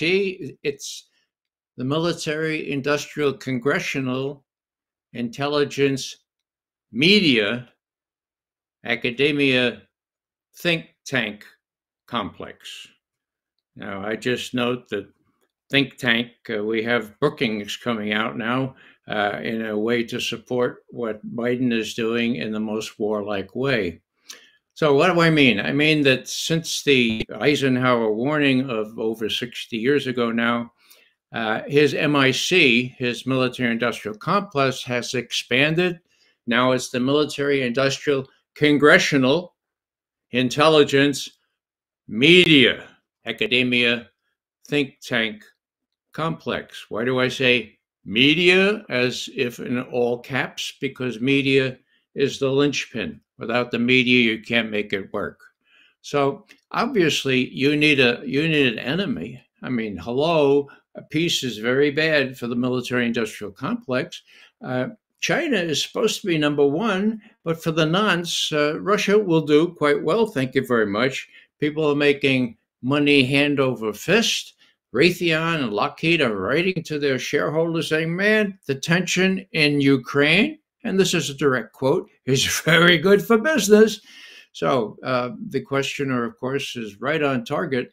It is the military-industrial complex that is responsible for taking more than 55% of our discretionary tax money and putting it into wild ideas like F-35s that really don't work all that well. So, yeah, that's the main. Let me just add something in addition to what my good friend Colonel Black has said. He's quite right, of course, about the phony intelligence that was ginned up to justify the war in Iraq.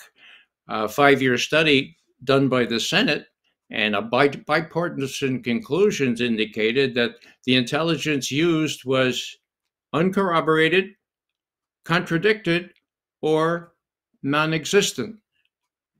Wait a second. What does non-existent intelligence look like? I think it means made up stuff. A bipartisan 5-year investigation by the Senate Intelligence Committee.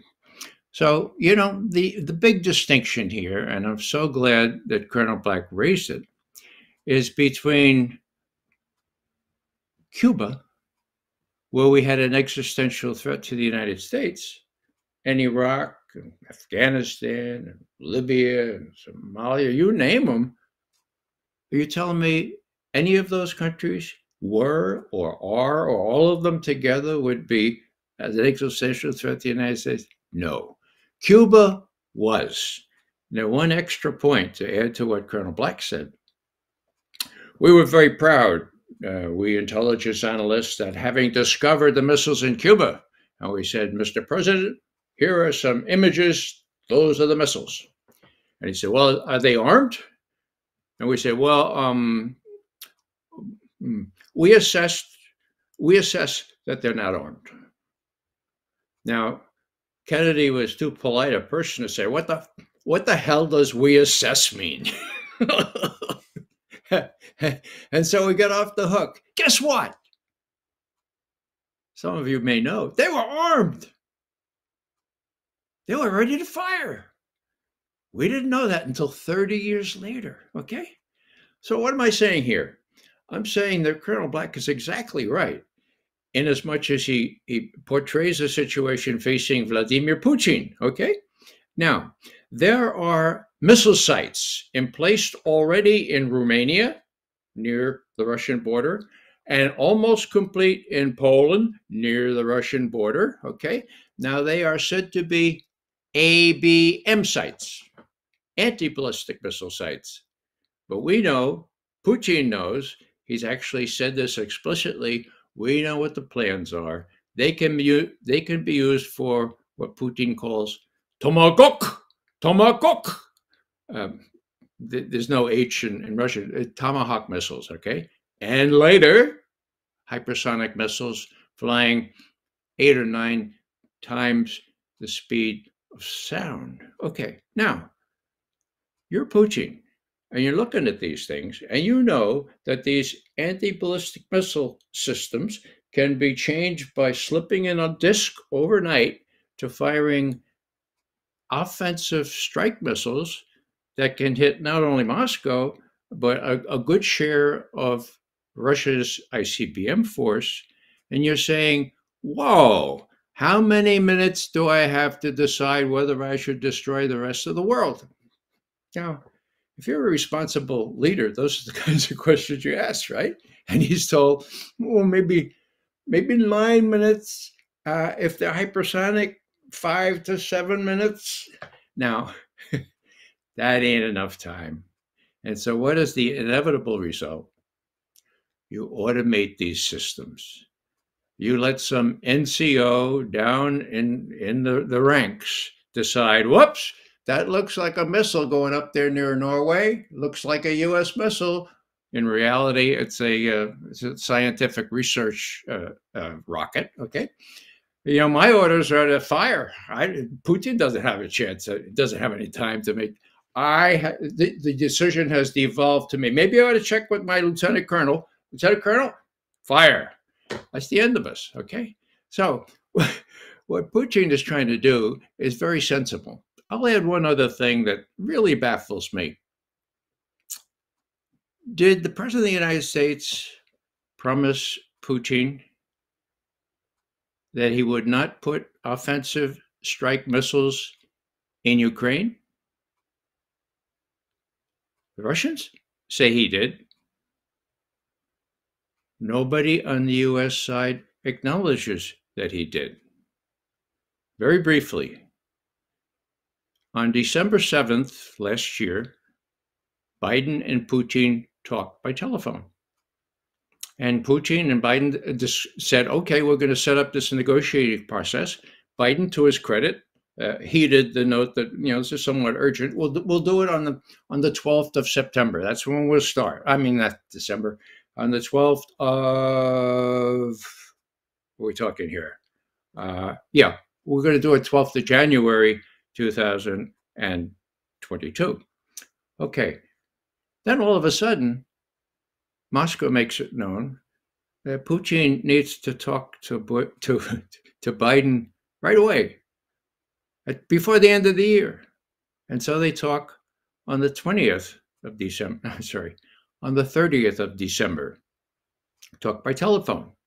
Now, we don't know from the US side what was discussed, but the Russians had a readout, and they said, Joseph Biden, the President of the United States, said, the United States has no intention of putting offensive strike missiles in Ukraine, period, end quote.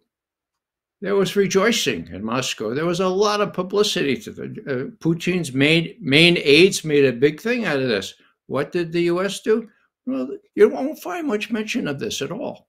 I haven't even checked, you know, I've not seen anything in the Times or the Washington Post, and there was nothing in the U.S. readout. Now, did the U.S. say, no, you got that wrong? No, the Russian readout is erroneous? No, they didn't. So I'm left as an analyst to say, wow, Biden, one-to-one, personally, on the telephone with Putin, promised to do something, and then it slipped through the cracks. Or then he woke up the next morning, Biden did, and his advisor said, Joe, God's sake, those are big high cards we have in our hand there. You can't promise not to put offensive missiles in Ukraine. Now, all I know is that happened, okay? All I know is that Russian readouts are almost always accurate on such things, and I know also that it was not disputed by anybody else. So what happened to it? Now, all I can say is if I'm Vladimir Putin, I'm saying, whoa, the President of the United States can promise me something personally, one-on-one, and then apparently he goes back on his promise, or he figures he can't really do this because of the forces, the hostile, the inner circle, his domestic politics won't allow him to do it. So how can I trust Joe Biden? That has to be addressed. And all I'm saying is that this was a real existential problem. And I have my own experience with the Cuban Missile Crisis. That's why I look a little older than Colonel Black. I was in uniform at the time, and I could tell you how there were no weapons at Fort Benning, Georgia, because they were all down in Key West. Yeah, thank you, Ray. I wanted to go right back to Helga because we have limited time. But Helga, there's several questions which all sort of converge upon your view, and also this issue of Europe and the United States. I mean, some are talking about the question of American exceptionalism and what Europe can do about that problem. Some things are just the question about the issue of nuclear war and the problem of the commitments made because of the Green New Deal. There's several different small questions like that. But I just also wanted to see if you had any reaction or any response to what Ray was just saying and Colonel Black earlier. Well, I would hope that, an Austrian solution kind of outcome would be possible. Right now, this talk about that Putin cannot be allowed to win, meaning, that the West has to win over Russia. In the best case, that would mean to fight until the last Ukrainian, and the Ukrainian people would be just completely, absolutely, smashed and the victims of this whole thing. But, I have another question or another concern, and that is that even if one gets a negotiated solution for Ukraine, which I think is absolutely necessary, there must be a ceasefire right away. Then, everything else can be negotiated, territorial questions, other questions. But even if that would succeed, we are not out of the trouble because, the intention of the NATO and the United States and global Britain, and unfortunately to a certain extent, such people like von der Leyen in the EU, they are determined to make sure that China is not rising. I mean, if you look at all the activity, Blinken running around in Asia, Biden is now in Asia, von der Leyen was in India. I mean, there will be a huge NATO summit in June in Madrid, which will discuss a new NATO strategy, global NATO. The aim of all of this is to prevent the rise of China, to contain and encircle not only Russia, but also China, to prevent other nations of lining up with these two who have now a big strategic alliance, which is not functioning because, many countries like even Brazil under Bolsonaro doesn't take a position anti-Russia. Argentina, Indonesia, India, Thailand, Nigeria, Egypt, all of these countries go back to their non-aligned tradition. So, the problem is not solved in just ending the Ukrainian war, because the effort to contain Russia and China would remain. Furthermore, we are still in a hyperinflationary blowout of the financial system, which is the real locomotive for the war danger, because that is what motivates these people, because rather than reforming and recognizing that the neoliberal system is finished, they rather go to war. And therefore, as long as you don't address the underlying reason, which is the collapse of the financial system, I don't think there will be a solution. Now, I absolutely think that what I have said in terms of the international security architecture and development architecture is the only way.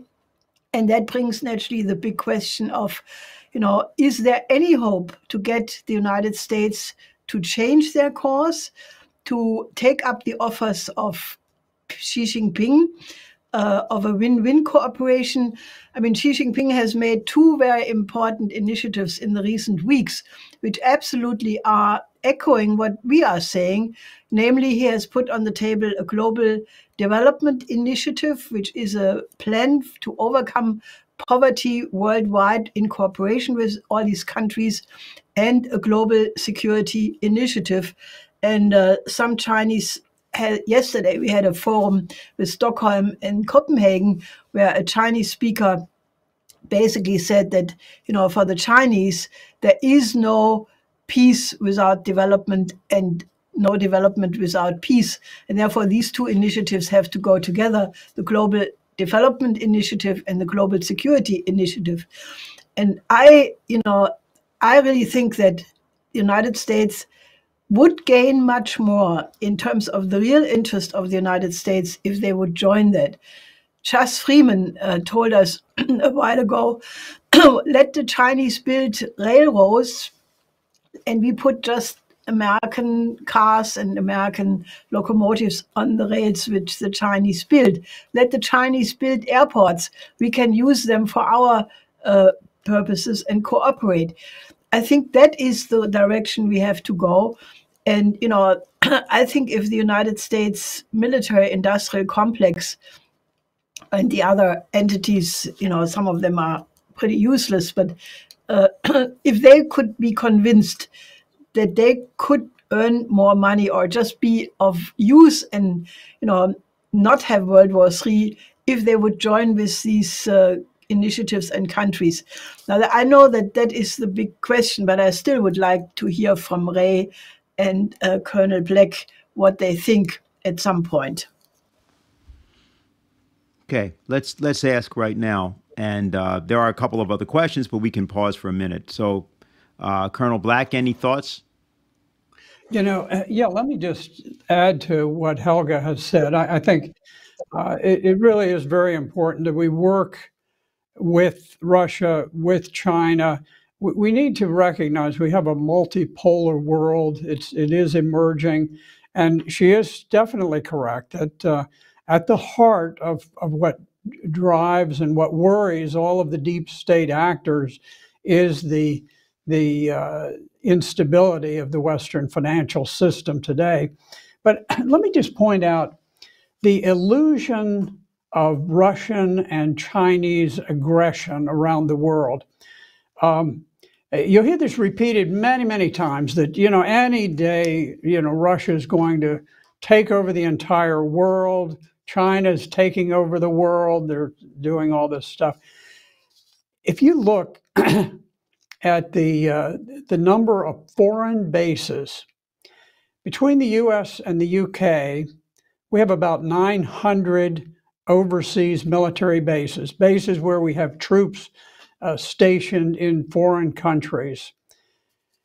The total bases of the Russians and the Chinese, about 35. About 35 in total. China only has 5 overseas bases compared to the 900 or so US UK.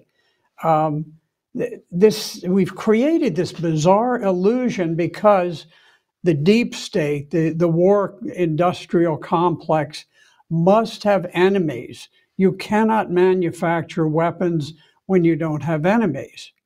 And so we create this illusion that they're coming to get us. They're on our doorsteps.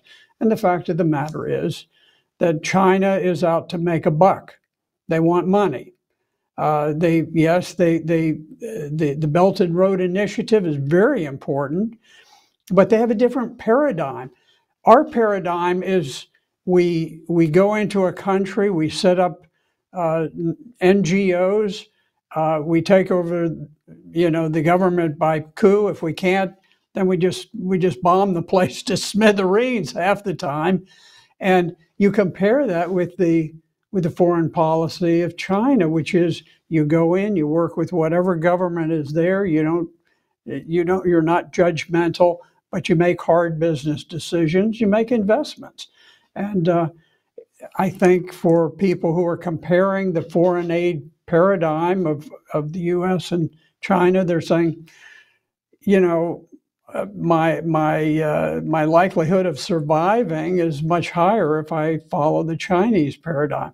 So we need to just get away from this feeling that we have to constantly be at war with the entire world. Great Britain has the 21-mile English Channel that separates it from Europe, and that 21 miles has kept it quite safe from invasion over many centuries. There have been a couple of exceptions, and the Vikings came in and different things, bigger ones than that. But in any event, they're basically safe. 21 miles of ocean. You look at us. We've got 5,000, 6,000 miles of ocean separating us from the nearest threats that we perceive. So we probably have less reason to be militaristic than any great nation on earth. And yet here we are. Our budget is, the last I checked, it was as large as the next largest 11 defense budgets of the biggest defense spenders in the world. So we cut a single check to Ukraine that is as big as the entire military budget of Russia for a year. So we need to escape from this illusion that they're out to get us, because they're not out to get us. There is nothing aggressive either in the policy of China or of Russia. And the only aggression is with the US, UK, the NATO countries, which, I look at the history of the wars of the Russian Federation. You have the tiny war in Georgia. You have the war in Syria, which they didn't get involved in until 4 years after the terrorists had been there. And then finally, at the last moment, they agreed to go in at the request of Syria because ISIS and Al-Qaeda threatened to overwhelm the country. Very reluctant, somewhat limited involvement in Syria. And now you have the situation in Ukraine.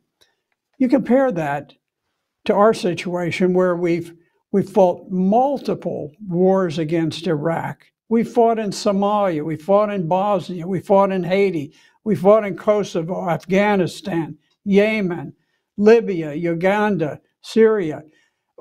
I probably missed half a dozen wars that we fought. We fight everywhere.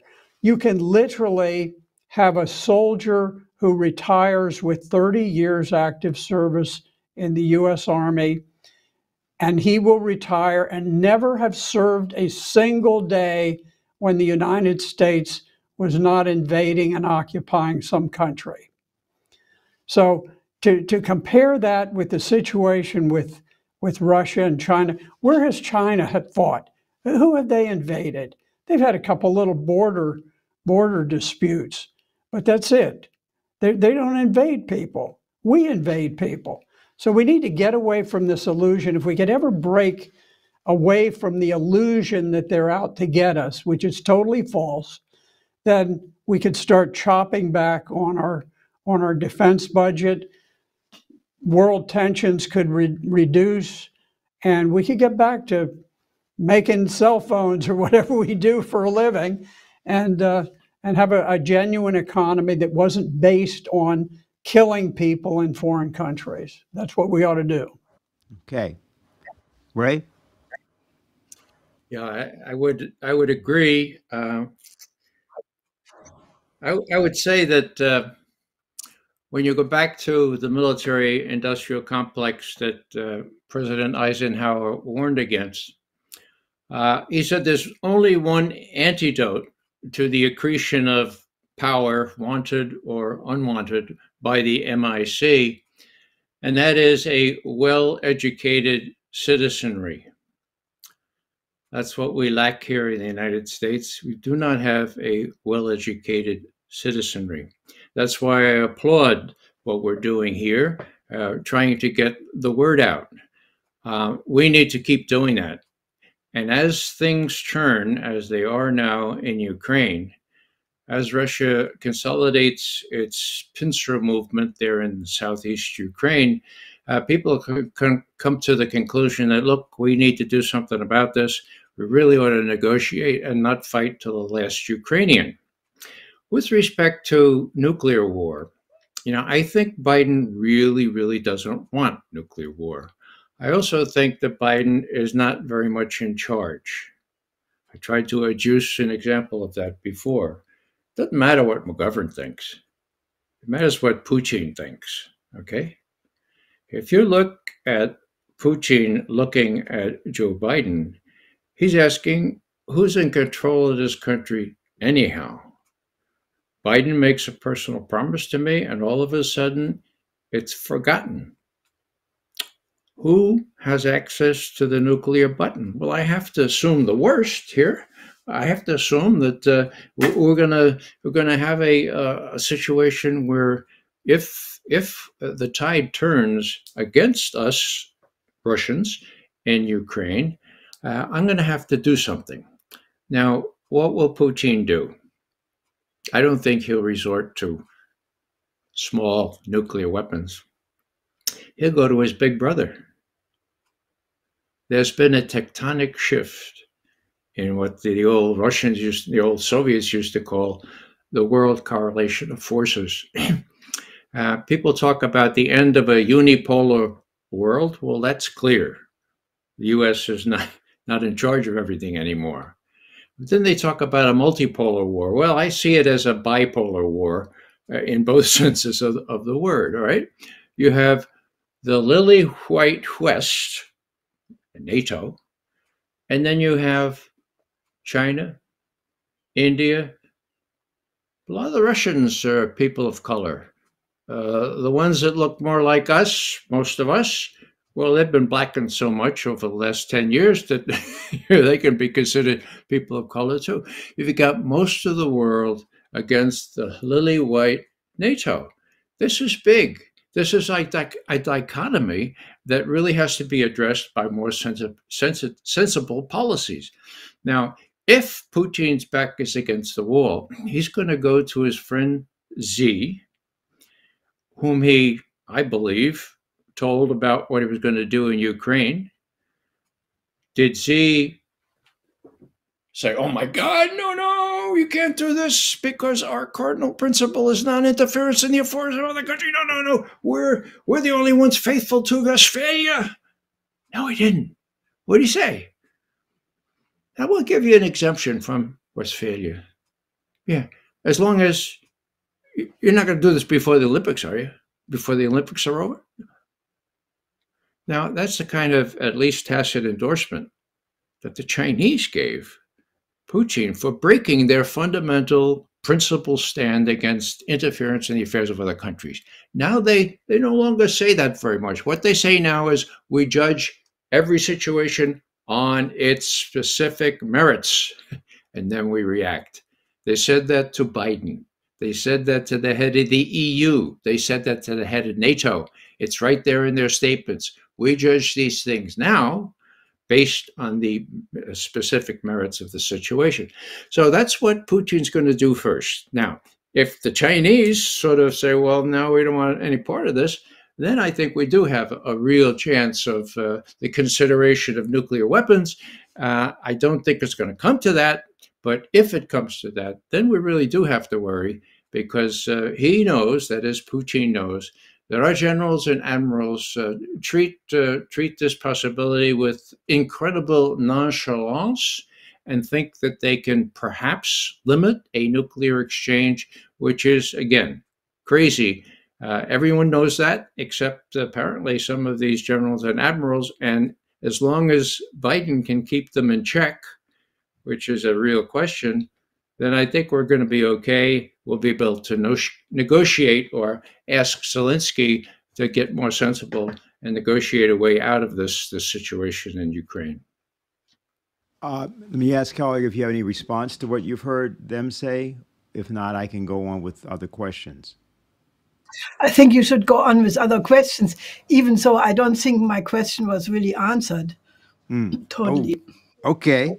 Well, there'll be plenty of other chances. I have one for you, Helga. Actually, no, let me do this. There's a general question for everyone, and it may help here. This is someone, Klaus Wheaton is his name, and he's asking about a dangerous circumstance. He says, do you have any further, dear speakers, do you have any further information on the possible Polish peacekeeping mission in Western Ukraine, which is tantamount to a de facto occupation? From my point of view, Zelensky's promise to grant Polish citizens a special status and to allow them to hold political office in Ukraine speaks very much in favor of this future development. Then he goes on, he has some speculations here, which I'll include because they're part of the question. He says, I suspect that Russia now will advance as far as Kremenchuk in central Ukraine and the regions or cities of, and he names several, Dnipro, Kharkov, as well as the entire south of the country, including the annexation of Transnistria, and will probably become permanent Russian territory, so forth. In my view, this could have all been prevented if the Minsk agreements had been sincerely implemented at an early stage, or at least during the negotiations of recent months. I also assume here a securing of borders by a new wall in Europe, nuclear missiles. This would leave Ukraine only as a narrow strip between Poland and the Russian Federation. And he's basically asking what the panel thinks of any of these scenarios. Are any of these realistic? What do you think? Helga, why don't we start with you first and then go to the others? I would like to ask Colonel Black to answer first. Okay. Yes, it is interesting, the involvement of Poland. There are very credible reports that Polish troops have been, troop units have been inside of Ukraine. I'm not sure how far to the east they are. They're not in, to my knowledge, they're not engaged in active fighting with Russian troops. But they certainly are in the western parts. They may be doing logistics things, I'm not sure. But Zelensky is very pleased to have them there. And he seems to be offering them almost citizenship in his country, which is rather a bizarre thing because you don't usually just welcome foreign troops into your country like that. It is threatening because Poland has been unusually aggressive during this war. They have sought nuclear weapons. They've asked for U.S. military bases to be established in their country. So that's one that bears watching, and I hope it doesn't continue to develop too far because this is the kind of thing, this is the risk that we run. NATO is playing this enormously reckless, high-stakes game where something happens. Somebody says, well, let me do this. I'll insert these troop units. And the next thing, you have some conflict between Russians and Polish troops in Ukraine. And Poland begins to flood troops in. Russia does, and one thing and another. So it's very dangerous because Poland is rather aggressive about this. Now, you mentioned the Minsk agreements. The Minsk agreements were signed back in 2014, 2015, and they were designed to sort of resolve the military conflict where Ukraine was attacking the two Donbass republics that had declared their independence. These were Russian-speaking areas, very heavily ethnic Russian, and so there were agreements that were facilitated. Germany, France, various countries were involved, and the idea was exchange prisoners, kind of have a ceasefire, and then develop a situation where you would have a sort of semi-autonomy granted. And that was never carried out other than the prisoner exchanges, and that has been problematic. Okay. I have two questions for you, Colonel Black. I have a question for you, Ray, and one for you, Helga. And I think I'll probably do those in that order. We're sort of converging on time, and there are a lot of questions still coming in, so I'm trying to keep up with them. But all right, so Colonel Black, two questions. This one is from an individual whose name I'm going to just withhold. You'll see why. It says, Colonel Black, I have experiences in the Marine Corps from the 2000s that reveal the role of, and he names some people, to grow NATO for war with Russia and China without triggering an arms race. I also learned about the endgame strategy, which appears to be going as planned. I heard this from our former commandant while he was the Supreme Allied Commander of NATO in Europe and other high-ranking Pentagon officials. I did not collect evidence when I had the chance, but I know where to look. Is there a Freedom of Information Act request strategy that we can use to reveal this? Is there a way we can get enough veterans to come forward to work for peace? We need more Smedley Butlers and Dick Blacks. And he says, sincerely, gives his name. So that's the first question, but I'm going to ask the second one together with it, which was directed to you. You'll see why. And this is from Jose Ricardo Martin, and he asks, Colonel Black, what is the discretionary power of the American president in terms of taking war decisions? Would it be the case that the military, industrial, intelligence, and media complex has 99% of war and peace power decisions, or does the president have any veto on that power? And then just in general, he's asking about the chances for nuclear war, but that's the second question. Okay, I may black out here at some time shortly because my battery has run low, so I'll just get into it. First, I want to address the discretionary power of the president. In theory, the president is the commander-in-chief. He makes the decisions on war and peace and treaties and all of this sort of thing with the advice and consent of the Senate. In practice, as we saw with President Trump, Trump took office with a view towards withdrawing from NATO. You recall he didn't initially say, "Oh, we want to just have everybody spend more money." He said, "We need to just get out of NATO." And you can see immediately there was a plan set in place to overthrow him, and it was at least partially successful. President Trump ordered the withdrawal of troops from Syria, and in response, the Secretary of Defense resigned to throw the chain of command into chaos. And meanwhile, John Bolton flew off to Tel Aviv and countermanded the president's order on television in the Middle East. President Trump was most patient with his national security advisor, because I'll tell you, had I been the president, he would have had the most stinging public rebuke that any official had ever had. However, It is clear that the president has less than full authority over the forces of the U.S., and this is very dangerous in some ways. So that's the situation we have.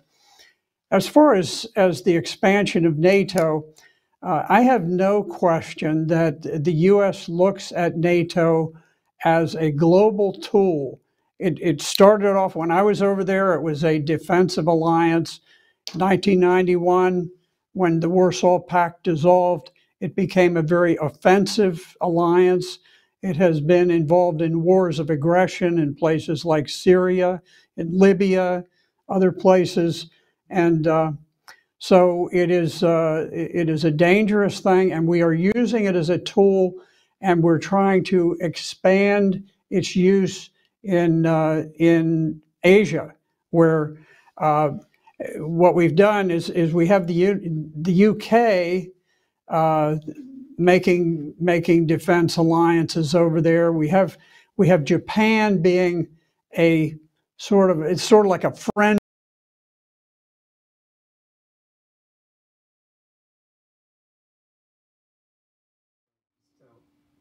Oh, does that mean that his battery literally ran down? I guess that's what he was telling us. Okay, so he seems to have been canceled due to electronic interference. We'll leave it up to Ray to tell us whether that was done by intelligence agencies. And we obviously want to thank Colonel Black for everything he contributed. There were other questions for him, and we'll forward those to him. So everybody should relax. You can get your answers. All right, so what I'll do now is I will go to you, Ray. There is a particular question. Just give me a minute. Oh, I have it. All right. And this is from Sharon. And she just asked this. She says, my understanding is that the military-industrial complexes and pro-war lobbies, which are influencing U.S. politicians and their NATO and as well as NATO policy, that mainstream media parrot the lies of the CIA, FBI, and they indulge in culture wars to distract regular U.S. citizens from real issues. What can a regular citizen do? Well, a regular citizen needs to seek objective information elsewhere. I can't rely on BSNBC or CNN. You can't rely on the New York Times or the Washington Post. The problem is a lot of Americans are working 2 jobs. They come home and they feed the kids. They put their feet up and they want to be entertained, and they turn on Fox News or something even worse. So it requires a degree of responsibility, requires a degree of earnest searching for the truth. But that's why I welcome sessions such as this. I think that what you've heard is a lot of truth this morning and this evening. And I would just say to Sharon, hang in there, make sure you know where to look. And I would be remiss if I didn't say what my Webmeister Sohn, my youngest son, says that I need to do every time I'm on the air. I mention the website that he runs for me. It's raymcgovern.com. Not hard to remember. Then he always says, now, Dad, when you say that, when you say raymcgovern.com, always add, if you don't get it, you don't get it. All right, Helga, let me ask this question, and then we can have any final comments from you. This is a question from Dino Gavancho, Peru. He asks, I am a Peruvian citizen of more than 40 years, and I have witnessed with astonishment since the bombing of Yugoslavia, the false flag attack on New York, the preventive wars in Iraq, Afghanistan, Yemen, Syria, now the use of Ukraine as a pretext to weaken Russia. All these attacks have been directed by interests of the Western banking, industrial, military complex, using NATO as an executor. And contrary to these deplorable actions, I have progressively observed how the international press, political organizations, the governments, fundamentally of the West, and organizations of the United Nations itself have been diminishing their critical position against these actions. Now it's almost non-existent. much worse than almost non-existent indignation of the population. We are facing the success of a process of social engineering, of a kind of control of public opinion. This is sort of, we are subject to the interests of the elites. And again, what can be done? That's basically the motive of the question. Well, I think the good thing, and I think Ray indicated it already to a certain extent, that you have right now a realignment in the world where, you know, the West, I mean, I can only say that from Germany, but, you know, the West in general, the Western establishments are so arrogant. They think they are the finest and the best and the smartest. You know, you have US exceptionalism, but you have European arrogance, which is not less exceptional for that matter. And they don't realize, you know, they keep saying that if they only go ahead with their policies, you know, sanctions, crushing this country, crushing that country, you know, that they will somehow submit all of these other countries into submission. But it is not happening. What is happening is that the weaponization of the dollar, for example, that the US Treasury first stole 9 billion from the Afghan people, and the Europeans a couple of 100 millions as well. Then they confiscated more than 300 billion of assets of Russia.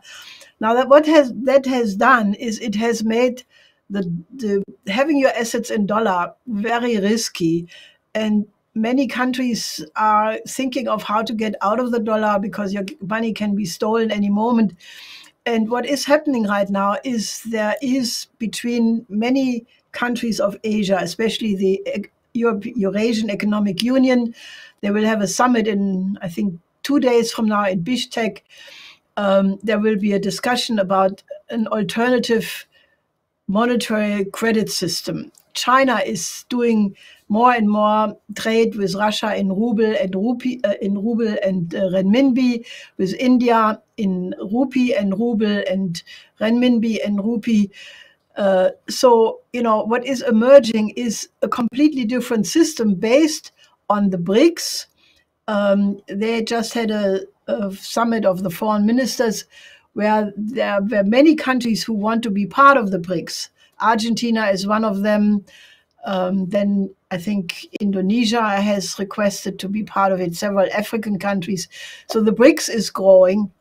Then the Shanghai Cooperation Organization, they are also, you know, integrating more in many fields.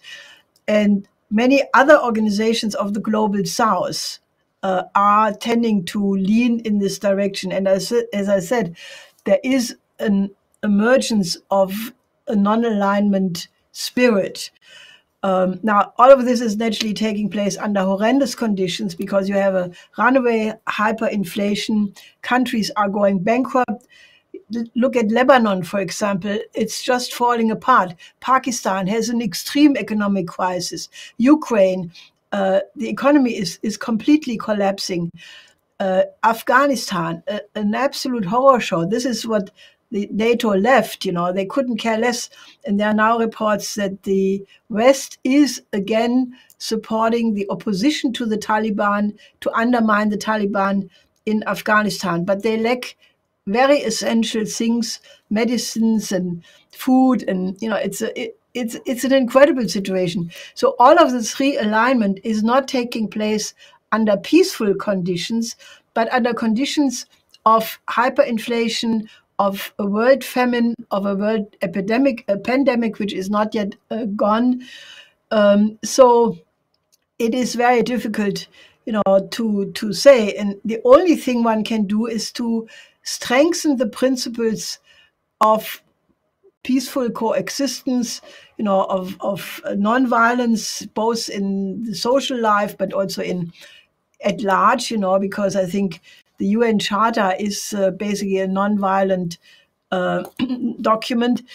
And, you know, the Schiller Institute has started, actually, you know, when the pandemic started, we were forced to go to these virtual conferences, and that had some disadvantages, because if you cannot meet people in person, it's not so good. But on the other side, it also allowed to expand into many countries, and actually potentially all the countries. So we are right now trying to build an alliance of forces of people who agree with this concept of a new security and development architecture. I want to invite you and your friends and everybody who is listening to actively think about that, because this is, an old order is falling apart. The old paradigm is completely dead. I mean, there's no way how an unipolar world can be revived. Zero, not with war, not without war. However, what will be the shape of the new order is very much in flux.